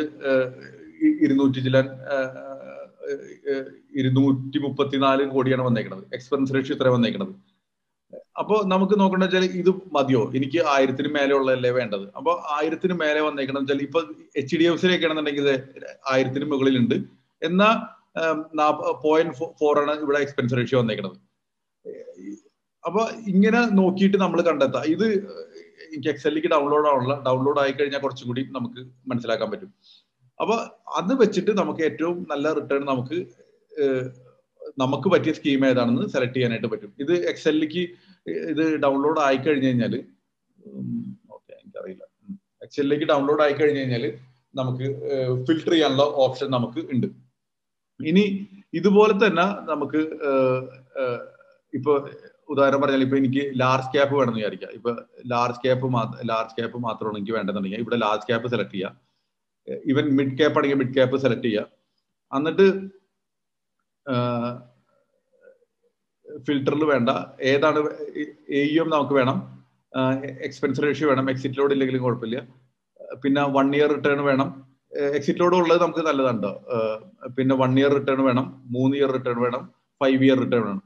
അതേമാതിരി ഇവിടെ ടേൺ ഓവർ ഇമ്പോർട്ടൻ്റ് ആണ്, നമ്പർ ഓഫ് സ്റ്റോക്സ് നമുക്ക് വേണം. പിന്നെ ഇവിടെ ഈ പറഞ്ഞ റേഷ്യോസും നമുക്ക് ഈ പറഞ്ഞ 4-5 റേഷ്യോസാണ് നമുക്കുള്ളത്. അത് മനസ്സിലാക്കണമെങ്കിൽ മാത്രം എടുക്കാം. അപ്പൊ ഇത്തരം നമുക്ക് കിട്ടിക്കഴിഞ്ഞു കഴിഞ്ഞാൽ ഇവിടെ നമുക്ക് മനസ്സിലാക്കാൻ പറ്റും ഏതൊക്കെ ഇത് ഇപ്പൊ ഞാൻ നോക്കട്ടെ, ഡൗൺലോഡ് ചെയ്തിട്ട് വരുന്നില്ല. അപ്പൊ ഇതില് നമുക്ക് വന്നു കഴിഞ്ഞിട്ട് നമുക്ക് നോക്കാം എനിക്ക് ഏത് ഇതിലാണ് 3 ഇയർ 4 ഇയർ 3 ഇയർ 5 ഇയറിൽ റിട്ടേൺ കൂടുതൽ വരുന്നത്, എനിക്ക് കംഫർട്ട് ആയിട്ടുള്ള ഇത് ഏതാണ്. അതുപോലെ തന്നെ എക്സ്പെൻസ് റേഷ്യോയും നോക്കാം, AUM നോക്കാം, AUM 1000 കോടി മുകളിലുള്ളതാണോ നോക്കാം. എന്നിട്ട് അതിൽ ഏതാണോ ബെസ്റ്റ് എന്ന് നോക്കിയിട്ട് നമ്മൾ ഇൻവെസ്റ്റ് ചെയ്യണമെന്നുണ്ടെങ്കിൽ അത്യാവശ്യം നമുക്ക് ഒരു നല്ലൊരു ഫണ്ട് സെലക്ട് ചെയ്യാൻ പറ്റും. കാരണം നമ്മൾ ഇപ്പൊ ഈ ലാർജ് ക്യാപ്പിൽ നിന്നൊക്കെ തന്നെ 1000 മേലെ എന്ന് പറയുമ്പോൾ തന്നെ നമുക്ക് മെയിൻ ആയിട്ട് നോക്കേണ്ട ഫണ്ടുകൾ എന്ന് വെച്ചാൽ ഒരു 15 എണ്ണമായിട്ട് കുറയും. ഈ 15 പെർഫോമൻസ് നല്ലതെന്ന് നോക്കിയാൽ മതി. അപ്പൊ 3 വർഷത്തെയും 5 വർഷത്തെയും പെർഫോമൻസ് കാണുമ്പോൾ തന്നെ നമുക്ക് അറിയാൻ പറ്റും ഏതാണ് ടോപ്പ് 5 നിൽക്കുന്നത് എന്നുള്ളത്. എന്നിട്ട് അതിൽ ടേൺ ഓവർ റേഷ്യോയും അതിൽ ഈ പറയുന്ന നമ്പർ ഓഫ് സ്റ്റോക്സും നോക്കി കഴിഞ്ഞാൽ അറിയാൻ പറ്റും നമുക്ക് പറ്റിയ ഫണ്ട് ഏതാണെന്നുള്ളത്. ഇങ്ങനെ വേണം നമ്മൾ ഫണ്ട് സെലക്ട് ചെയ്യാനായിട്ട്. അപ്പൊ ഈ റിവ്യൂ ചെയ്യുന്ന ടൈമിലും at least once in A year review ചെയ്യാം. ക്വാർട്ടർലി നമ്മൾ 2 പ്രാവശ്യം നമ്മൾ ചെയ്യാം. ഈ ക്വാർട്ടർലി 2 പ്രാവശ്യവും നമ്മുടെ ഈ ക്രൈറ്റീരിയാസ് അനുസരിച്ച് വന്നില്ല എന്നുണ്ടെങ്കിൽ അത് എക്സിറ്റ് ചെയ്ത് വേറെ പുതിയ ഫണ്ടിലേക്ക് മാറണം. ഇപ്പൊ മിഡ് ക്യാപ്പിലാണ് നിങ്ങൾ ഇൻവെസ്റ്റ് ചെയ്യുന്നുണ്ടെങ്കിൽ എപ്പോഴും കമ്പയർ വിത്ത് mid cap companies, mid cap mutual fund ഉണ്ട്. പിന്നെ നമ്മൾ ഓരോ പ്രാവശ്യം എക്സിറ്റ് ചെയ്യുന്ന ടൈമിൽ ഇത് വന്നില്ല എന്ന് പറഞ്ഞാൽ ഒറ്റയടിക്ക് എക്സിറ്റ് ചെയ്യാൻ പോയി കഴിഞ്ഞാൽ ഓരോ പ്രാവശ്യം എക്സിറ്റ് ചെയ്യുമ്പോൾ ടാക്സ് വരുന്നുണ്ട്. അപ്പൊ 1 ഇയറിൽ താഴെയാണെങ്കിൽ 15% ടാക്സ് കൊടുക്കണം. 1 ഇയറിന് മുകളിലാണെങ്കിൽ 10% കൊടുത്താൽ മതി. അതോടൊപ്പം തന്നെ ഫസ്റ്റ് 1 ലക്ഷം രൂപയ്ക്ക് നമ്മൾ ടാക്സ് കൊടുക്കണ്ട. അപ്പൊ നമ്മൾ എക്സിറ്റ് ചെയ്യുന്ന ടൈമിൽ പ്രോഫിറ്റ് 1 ലക്ഷത്തിൽ ഒതുക്കിയിട്ട് നമ്മൾ റിയലോക്കേഷന് വേണ്ടിയിട്ട് എക്സിറ്റ് ചെയ്യണമെന്നുണ്ടെങ്കിൽ നമുക്ക് അവിടെ ടാക്സും ലാഭമാണ്. അപ്പൊ ഈ കാര്യങ്ങൾ കണ്ടിട്ട് വേണം നമ്മൾ എപ്പോഴും ഇത് ചെയ്യണം. അപ്പൊ ഇതിൽ പിന്നെ പലപ്പോഴും ഉണ്ടാവും, നിങ്ങൾ സ്വന്തമായിട്ട് ചെയ്യണമെങ്കിൽ നിങ്ങൾ ഡയറക്റ്റ് ആയിട്ട് ചെയ്താൽ മതി. ഇനി നിങ്ങൾ ഡിസ്ട്രിബ്യൂട്ടറിൽ കൂടെ ആണെങ്കിൽ റെഗുലറിലായിരിക്കും നിങ്ങൾ ചെയ്യുന്നത്. അപ്പൊ പലപ്പോഴും നമുക്കൊരു ചോദ്യം ഉണ്ടാവും, എനിക്ക് ഡയറക്റ്റ് ആണോ റെഗുലർ ആണോ ലാഭം എന്നുള്ളത്. അങ്ങനെ ഒരു കേസില്ല. ഇപ്പൊ ഡയറക്റ്റ് കൂടെ നിങ്ങൾക്ക് തന്നെ ഈ പറഞ്ഞ കാര്യങ്ങൾ സ്വന്തമായിട്ട് കണ്ടുപിടിക്കാനും മോണിറ്റർ ചെയ്യാൻ പറ്റുന്നുണ്ടെങ്കിൽ ഡയറക്റ്റ് ആയിട്ട് തന്നെ പോകണം നല്ലത്. ഇനി അതല്ല, നിങ്ങൾക്കിത് കണ്ടുപിടിക്കാനായിട്ട് നിങ്ങൾക്ക് പറ്റില്ല, ഇനി കണ്ടുപിടിച്ചാൽ തന്നെ റിവ്യൂ നടത്തുന്ന ടൈമിൽ നിങ്ങൾ മടി പിടിക്കും എന്നുള്ളതാണെന്നുണ്ടെങ്കിൽ നിങ്ങൾ റെഗുലർ ആയിട്ട് പോയാൽ മതി. അപ്പൊ നമുക്ക് പലപ്പോഴും ഒരു ചോദ്യമാണ്, ഇപ്പൊ എനിക്ക് വളരെ നന്നായിട്ട് ഫണ്ട് കറക്റ്റ് ചെയ്യാനായിട്ട് പറ്റുന്നുണ്ടെങ്കിൽ 10,000 രൂപ ചെയ്യണമെന്നുണ്ടെങ്കിൽ നിങ്ങൾക്ക് ഒരു 10% റിട്ടേൺ കിട്ടണമെങ്കിൽ നിങ്ങൾക്ക് ഏകദേശം കിട്ടുന്ന റിട്ടേൺ എന്ന് പറഞ്ഞാൽ ഇത്ര ഇരിക്കും. പക്ഷേ ഡയറക്റ്റ് ആയിട്ട് പോയിട്ട് ചെയ്യണമെന്നുണ്ടെങ്കിൽ 10,000 രൂപ എടുത്തിട്ടുണ്ടെങ്കിൽ 1% എക്സ്ട്രാ കിട്ടും. കാരണം എക്സ്പെൻസ് റേഷ്യോ അവിടെ കുറയും. അപ്പൊ നിങ്ങളുടെ റിട്ടേൺ ഇതിനേക്കാളും കൂടുതൽ കിട്ടാനായിട്ടുള്ള ചാൻസ് ഉണ്ട്. പക്ഷേ നിങ്ങൾക്ക് ഇപ്പൊ മര്യാദയ്ക്ക് മോണിറ്റർ ചെയ്യാനായിട്ട് പറ്റില്ല എന്നുണ്ടെങ്കിൽ ഈ പറഞ്ഞ ഇവിടെ 1% എക്സ്ട്രാ കിട്ടുന്നതിന് പകരം ചിലപ്പോൾ 2%, 3% താഴെ വരാൻ ചാൻസ് ഉണ്ട്. അങ്ങനെയാണെങ്കിൽ നിങ്ങൾ ഇട്ടേക്കുന്ന പൈസ ഇത്രയായിട്ട് കുറയും. അപ്പൊ ഇവിടുത്തെ ക്വസ്റ്റ്യൻ വെച്ചാൽ ഡയറക്റ്റ് ആണോ റെഗുലർ ആണോ എന്നുള്ളതല്ല ഇവിടുത്തെ ക്വസ്റ്റ്യൻ. ഇവിടുത്തെ ക്വസ്റ്റ്യൻ വെച്ചാൽ എനിക്കിത് കൃത്യമായിട്ട് ഫണ്ട് കണ്ടുപിടിക്കാൻ പറ്റുമോ, ഇതിൽ എനിക്ക് മോണിറ്റർ ചെയ്യാൻ പറ്റുമോ എന്നുള്ളതാണ് ഇവിടുത്തെ ക്വസ്റ്റ്യൻ നമുക്ക് എപ്പോഴും മുന്നിൽ നിൽക്കുന്നത്. അപ്പൊ അത് കണ്ടിട്ട് നിങ്ങൾ ഫണ്ട് മാനേജ് ചെയ്യണമെങ്കിൽ കുറച്ചും കൂടി നന്നായിരിക്കും. ഇതാണ് ഹോൾ സെഷൻ പറയണമെന്നുണ്ടെങ്കിൽ എങ്ങനെ മ്യൂച്വൽ ഫണ്ട് സെലക്ട് ചെയ്യണം എന്ന് പറഞ്ഞാൽ ഇതൊരു സ്ട്രക്ചർ മാത്രമാണ്. ഇപ്പോൾ ഞാൻ ഈ പറഞ്ഞ കാര്യങ്ങൾ നമ്മൾ റെക്കോർഡഡ് സെഷൻ നമ്മുടെ ഇതിൽ വന്നിട്ടുണ്ടാവും. അപ്പൊ ഈ PPT കാണിച്ചേക്കുന്ന ക്രൈറ്റീരിയാസ് നിങ്ങൾ നോക്കി ഈവൻ നിങ്ങൾക്ക് അതിനേക്കാളും കൂടുതൽ കുറച്ചും കൂടി ക്രൈറ്റീരിയാസ് ആഡ് ചെയ്യണമെങ്കിൽ അതും കൂടി ആഡ് ചെയ്തിട്ട് നിങ്ങൾ കൃത്യമായിട്ട് ഫണ്ട് സെലക്ട് ചെയ്യണമെന്നുണ്ടെങ്കിൽ കുറച്ചും കൂടി നല്ലൊരു പോർട്ട്ഫോളിയോ നിങ്ങൾക്ക് ഉണ്ടാക്കിയെടുക്കാനായിട്ട് പറ്റും.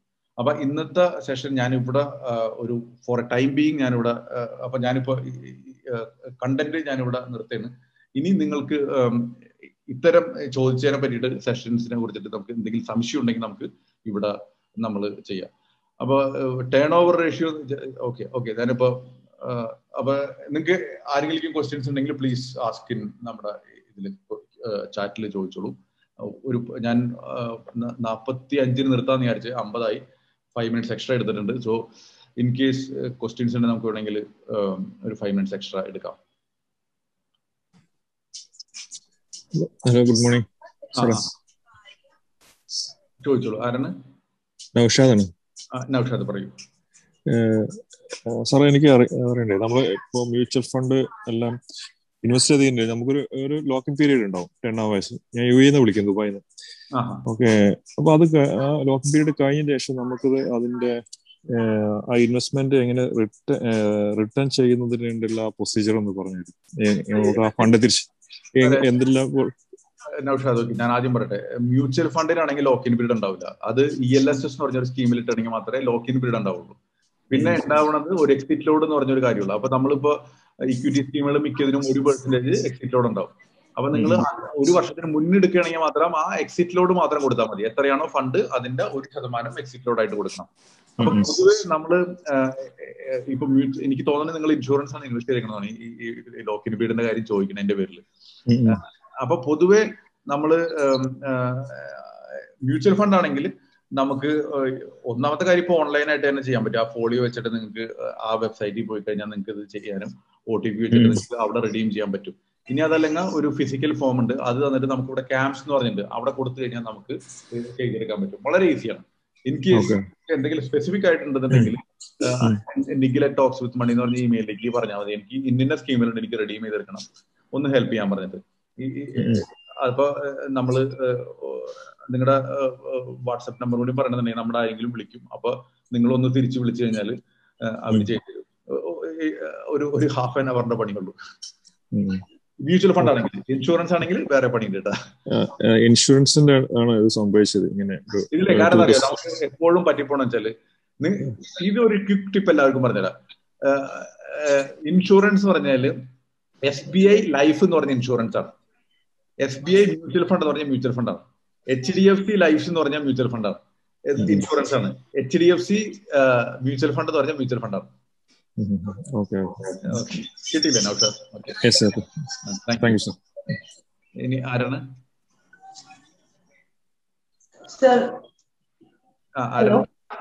നിമ്മി.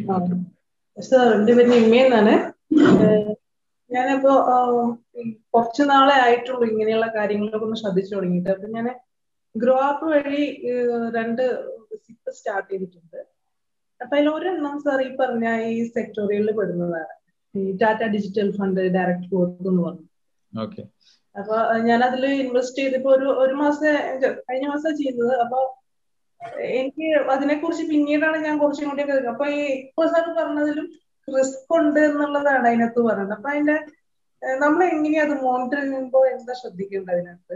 അല്ല, ഞാനിപ്പോ പറഞ്ഞതില്ല, ആദ്യം തന്നെ നിങ്ങൾ ഞാൻ ഈ പറഞ്ഞ ക്രൈറ്റീരിയാസ് ഉണ്ടല്ല, അത് വെച്ചിട്ട് നിങ്ങൾ മനസ്സിലാക്കാൻ നോക്കും ഫണ്ട്, എന്നിട്ട് ഇൻവെസ്റ്റ് ചെയ്യുക. അപ്പൊ ഇപ്പൊ എനിക്ക് തോന്നുന്നത് നിങ്ങളുടെ വർത്താനത്തിൽ നിന്ന് മനസ്സിലാണെന്ന് പെട്ടെന്ന് അറിയാതെ ആ റിട്ടേൺ കണ്ടിട്ട് മാത്രം ഇൻവെസ്റ്റ് ചെയ്തേക്കണമെന്നാണ്. ഇപ്പൊ അല്ല, എനിക്കെന്തോ ടാറ്റ കണ്ടപ്പോ അങ്ങ് ചെയ്തു. എനിക്ക് അതിനെ കുറിച്ച് ഒന്നും അറിഞ്ഞിട്ടല്ല ഞാൻ ചെയ്തത്. അതാണ് സംഭവിച്ചത്. ഓക്കെ, അങ്ങനെയാണെന്നുണ്ടെങ്കിൽ ഞാൻ പറഞ്ഞ വെച്ചാല് ഇപ്പൊ ചെയ്തത് ഇപ്പൊ ഒന്നും മാറ്റണ്ട. ഒന്നില്ലാന്നുണ്ടെങ്കിൽ അത് അവിടെ തന്നെ സ്റ്റോപ്പ് ചെയ്തിട്ട് ഒന്നില്ലെങ്കിൽ നിഫ്റ്റി ഫണ്ട് എന്ന് പറഞ്ഞ ഫണ്ടിലേക്ക് മാറ്റണമെങ്കിൽ നല്ലതായിരിക്കും. പക്ഷെ ഡിജിറ്റൽ ഫണ്ട് എന്ന് പറഞ്ഞാൽ അത്ര മോശം ഫണ്ടൊന്നുമല്ല. പക്ഷെ ഞാൻ പറഞ്ഞതെന്ന് വെച്ചാൽ അതും മനസ്സിലാവുന്നില്ലെങ്കിൽ നമ്മൾ എന്തിനാ അതിൽ ഇൻവെസ്റ്റ് ചെയ്യണം? കുറച്ചും കൂടി മനസ്സിലാവുന്ന ഫണ്ടിൽ ഇൻവെസ്റ്റ് ചെയ്യണതല്ലേ നല്ലതെന്നാണ് എന്റെ ഒരു അഭിപ്രായം പറഞ്ഞു കഴിഞ്ഞാൽ. ഞാൻ ഒരു കാര്യം കൂടെ ചോദിച്ചോട്ടെ. ഇപ്പൊ ഞാൻ ജസ്റ്റ് ഇപ്പൊ 1 മന്ത് ആയുള്ളൂ, ഒറ്റ തവണ ചെയ്തോ, അത് ഞാൻ ഇപ്പൊ സ്റ്റോപ്പ് ചെയ്യാവോ അല്ലെങ്കിൽ കുറച്ച് നാള് ഹോൾഡ് ചെയ്തിട്ട് ചെയ്യാം? ഏതാ നല്ലത്? അല്ല, ഇതില് ഒന്ന് ഇപ്പൊ ഇന്നത്തെ സെഷൻ കഴിഞ്ഞപ്പോ കുറച്ചും കൂടി ക്ലിയർ ആയിട്ടുണ്ടാവും തോന്നുന്നു. അങ്ങനെയാണെങ്കിൽ ചെയ്യണം വെച്ചാൽ ഇപ്പൊ ഉള്ളത് അവിടെ തന്നെ സ്റ്റോപ്പ് ചെയ്ത് വെക്ക്. റെഡീം ചെയ്യേണ്ട, ഹോൾഡ്. അതില് റെഡീം ചെയ്യാണ്ട് ഹോൾഡ് ചെയ്യാൻ ഓപ്ഷൻ ഉണ്ട്. എന്നിട്ട് ഈ പറഞ്ഞ ക്രൈറ്റീരിയാസ് ഫോളോ ചെയ്തിട്ടുള്ള ഫണ്ട് സെലക്ട് ചെയ്തിട്ട് പുതിയത് തുടങ്ങും. മനസ്സിലായി? Thank you. സന്തോഷം. ആരാണ് ഇനി അടുത്തത്? Hello sir. ഹലോ. എന്റെ പേര് ഹബീബ് എന്നാണ് സാർ പേര്. ഞാനൊരു ലംസം ഇൻവെസ്റ്റ്മെന്റ് ഉണ്ടായിരിക്കും മ്യൂച്വൽ ഫണ്ടിൽ. ബാങ്കിന്റെ SBIന്റെ ഒരു ബാലൻസ് ഫണ്ടിലായിരുന്നു ലംസം ഇൻവെസ്റ്റ്മെന്റ് ഉണ്ടായിരുന്നു. പക്ഷെ അതിപ്പോ നല്ല ഗ്രോത്തിന്റെ ഒരു ഉണ്ട്. അപ്പൊ ഇപ്പൊ നല്ല മാർക്കറ്റ് ഹൈ ആയി നിൽക്കുന്ന സമയമല്ലേ. ഇപ്പൊ ഞാനത് മാറ്റിയിട്ട് വല്ല ഡെപ്റ്റ് ഫണ്ടിലോട്ട് മാറ്റണോ? എനിക്ക് പെട്ടെന്ന് ക്രാഷ് ചെയ്ത് കഴിഞ്ഞാൽ അത് ഒന്നായിട്ട് കുറയില്ലേ? അല്ല, എന്റെ ഒരു അഭിപ്രായത്തില് എന്താണ് ചെയ്യേണ്ടതെന്നുള്ളതാണ്. ഇപ്പൊ ലംസം എന്റെ ഒരു അഭിപ്രായത്തില് ഒരു കുറച്ച് പൈസ റീബാലൻസ് ചെയ്തിട്ട് ഡെറ്റിലേക്ക് മാറ്റണം നല്ലതാണെന്നാണ് എന്റെ വ്യക്തിപരമായിട്ടുള്ള അഭിപ്രായം. Okay sir, thank you. എല്ലാം ക്രാഷ് ചെയ്യുമ്പോൾ പെട്ടെന്ന് കുറഞ്ഞു പോകും അല്ലെ? മാർക്കറ്റ് ഹൈ ആയിട്ട് നിൽക്കുമ്പോൾ പെട്ടെന്ന് കറക്ഷൻ വരാൻ ഇപ്പൊ ചിലപ്പോ ഞാനിപ്പോ പറഞ്ഞു കഴിഞ്ഞാല് നമ്മൾ ഇങ്ങനെയാണ് നോക്കേണ്ടത്. ഇവിടുന്ന് 2 ക്വസ്റ്റ്യൻ ആണ് ഉള്ളത്. ഇവിടുന്ന് മുകളിലേക്ക് പോകാം, അടിയിലേക്ക് പോകാം. ഇപ്പൊ നമ്മൾ നാട്ടിലൊക്കെ പറയില്ലേ, മുകളിലുള്ള എടുക്കാനും വേണം, താഴെയുള്ള. അപ്പൊ അങ്ങനത്തെ ഒരു സിറ്റുവേഷനിൽ ഇപ്പോഴത്തെ ഗ്രോത്ത് സാറ്റിസ്ഫൈഡ് ആണെങ്കിൽ നമ്മൾ അറ്റ്ലീസ്റ്റ് ഒരു 25% അല്ലെങ്കിൽ ഒരു 50% നമ്മൾ ഡെറ്റിലേക്ക് മാറ്റി വെക്കാം.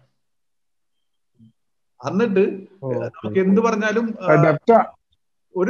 ഒരു താഴ്ച കിട്ടും. ആ സമയത്ത് റീ എൻറ്റർ ചെയ്യാം. എപ്പോഴും ഇതൊരു ഡെപ്റ്റ് ആണോ നല്ല ലിക്വിഡ് ഡെറ്റ് ഫണ്ടിൽ വെച്ചാൽ മതി. ഡെപ്റ്റ് ഫണ്ട് അല്ല, ലിക്വിഡ് ഫണ്ടും ഡെപ്റ്റ് ഫണ്ടും എന്താ വ്യത്യാസം എന്താ സാർ? ഡെപ്റ്റും ലിക്വിഡ് ഫണ്ടും? ലിക്വിഡ് ഫണ്ട് എന്ന് പറഞ്ഞു കഴിഞ്ഞാല് അതിന്റെ പേപ്പേഴ്സ് ഏകദേശം ഒരു മാസം തൊട്ട് 90 ദിവസം വരെയുള്ള ബോണ്ടുകളിലായിരിക്കും അതിൽ ഇൻവെസ്റ്റ് ചെയ്യണത്. ഡെറ്റ് ഫണ്ടിൽ എന്ന് വെച്ചാൽ ഇപ്പോ 2 വർഷമൊക്കെയുള്ള ഡ്യൂറേഷനിലുള്ള പേപ്പേഴ്സ് ആയിരിക്കും ഇൻവെസ്റ്റ് ചെയ്യണത്. പക്ഷെ റിട്ടേൺ കൂടുതൽ കിട്ടാനായിട്ട് ചാൻസ് ഡെറ്റ് ഫണ്ട് ഈ പറഞ്ഞ short time debt ഫണ്ട്സിലായിരിക്കും. Liquid ഫണ്ട്സിലാണെങ്കിൽ fully എപ്പോഴെങ്കിലും അങ്ങനത്തെ ഒരു പ്രത്യേകത ഉള്ളതാണ്. ഞാനീ പറഞ്ഞത് asset allocation Nikhil sir, hello Nikhil sir, ഞാനൊരു പെൻഷനറാണ്. എനിക്കൊരു നല്ല മ്യൂച്വൽ ഫണ്ട് മാനേജർ എങ്ങനെ കണ്ടെത്താൻ പറ്റുക? മ്യൂച്വൽ ഫണ്ട് മാനേജർ ആണോ അതോ ഡിസ്ട്രിബ്യൂട്ടർ ആണോ? മാനേജർ അല്ല, ഫണ്ട് മാനേജർ എന്ന് പറഞ്ഞാൽ ഏതാണോ സ്കീം അതിന്റെ ഫണ്ട് മാനേജർ ഞാൻ ഈ കാണിച്ച ഇൻഫോർമേഷനിൽ ഉണ്ട്. ആ സൈറ്റിൽ പോയി കഴിഞ്ഞാൽ ഫണ്ട് മാനേജറെ കാണാൻ പറ്റും. ഡിസ്ട്രിബ്യൂട്ടർ ആണെങ്കിലോ സാറേ? ഡിസ്ട്രിബ്യൂട്ടർ ഇപ്പൊ ഞങ്ങളൊക്കെ ഡിസ്ട്രിബ്യൂട്ട് ചെയ്യണതാണ്. അപ്പൊ ഞങ്ങളുടെ ഇമെയിലിൽ കോൺടാക്ട് ചെയ്താൽ മതി. ഞങ്ങൾ നല്ലതാണെന്നുള്ളത് നിങ്ങൾ ഞങ്ങളായിട്ട് വർക്ക് ചെയ്തപ്പോൾ മനസ്സിലാവുള്ളൂ.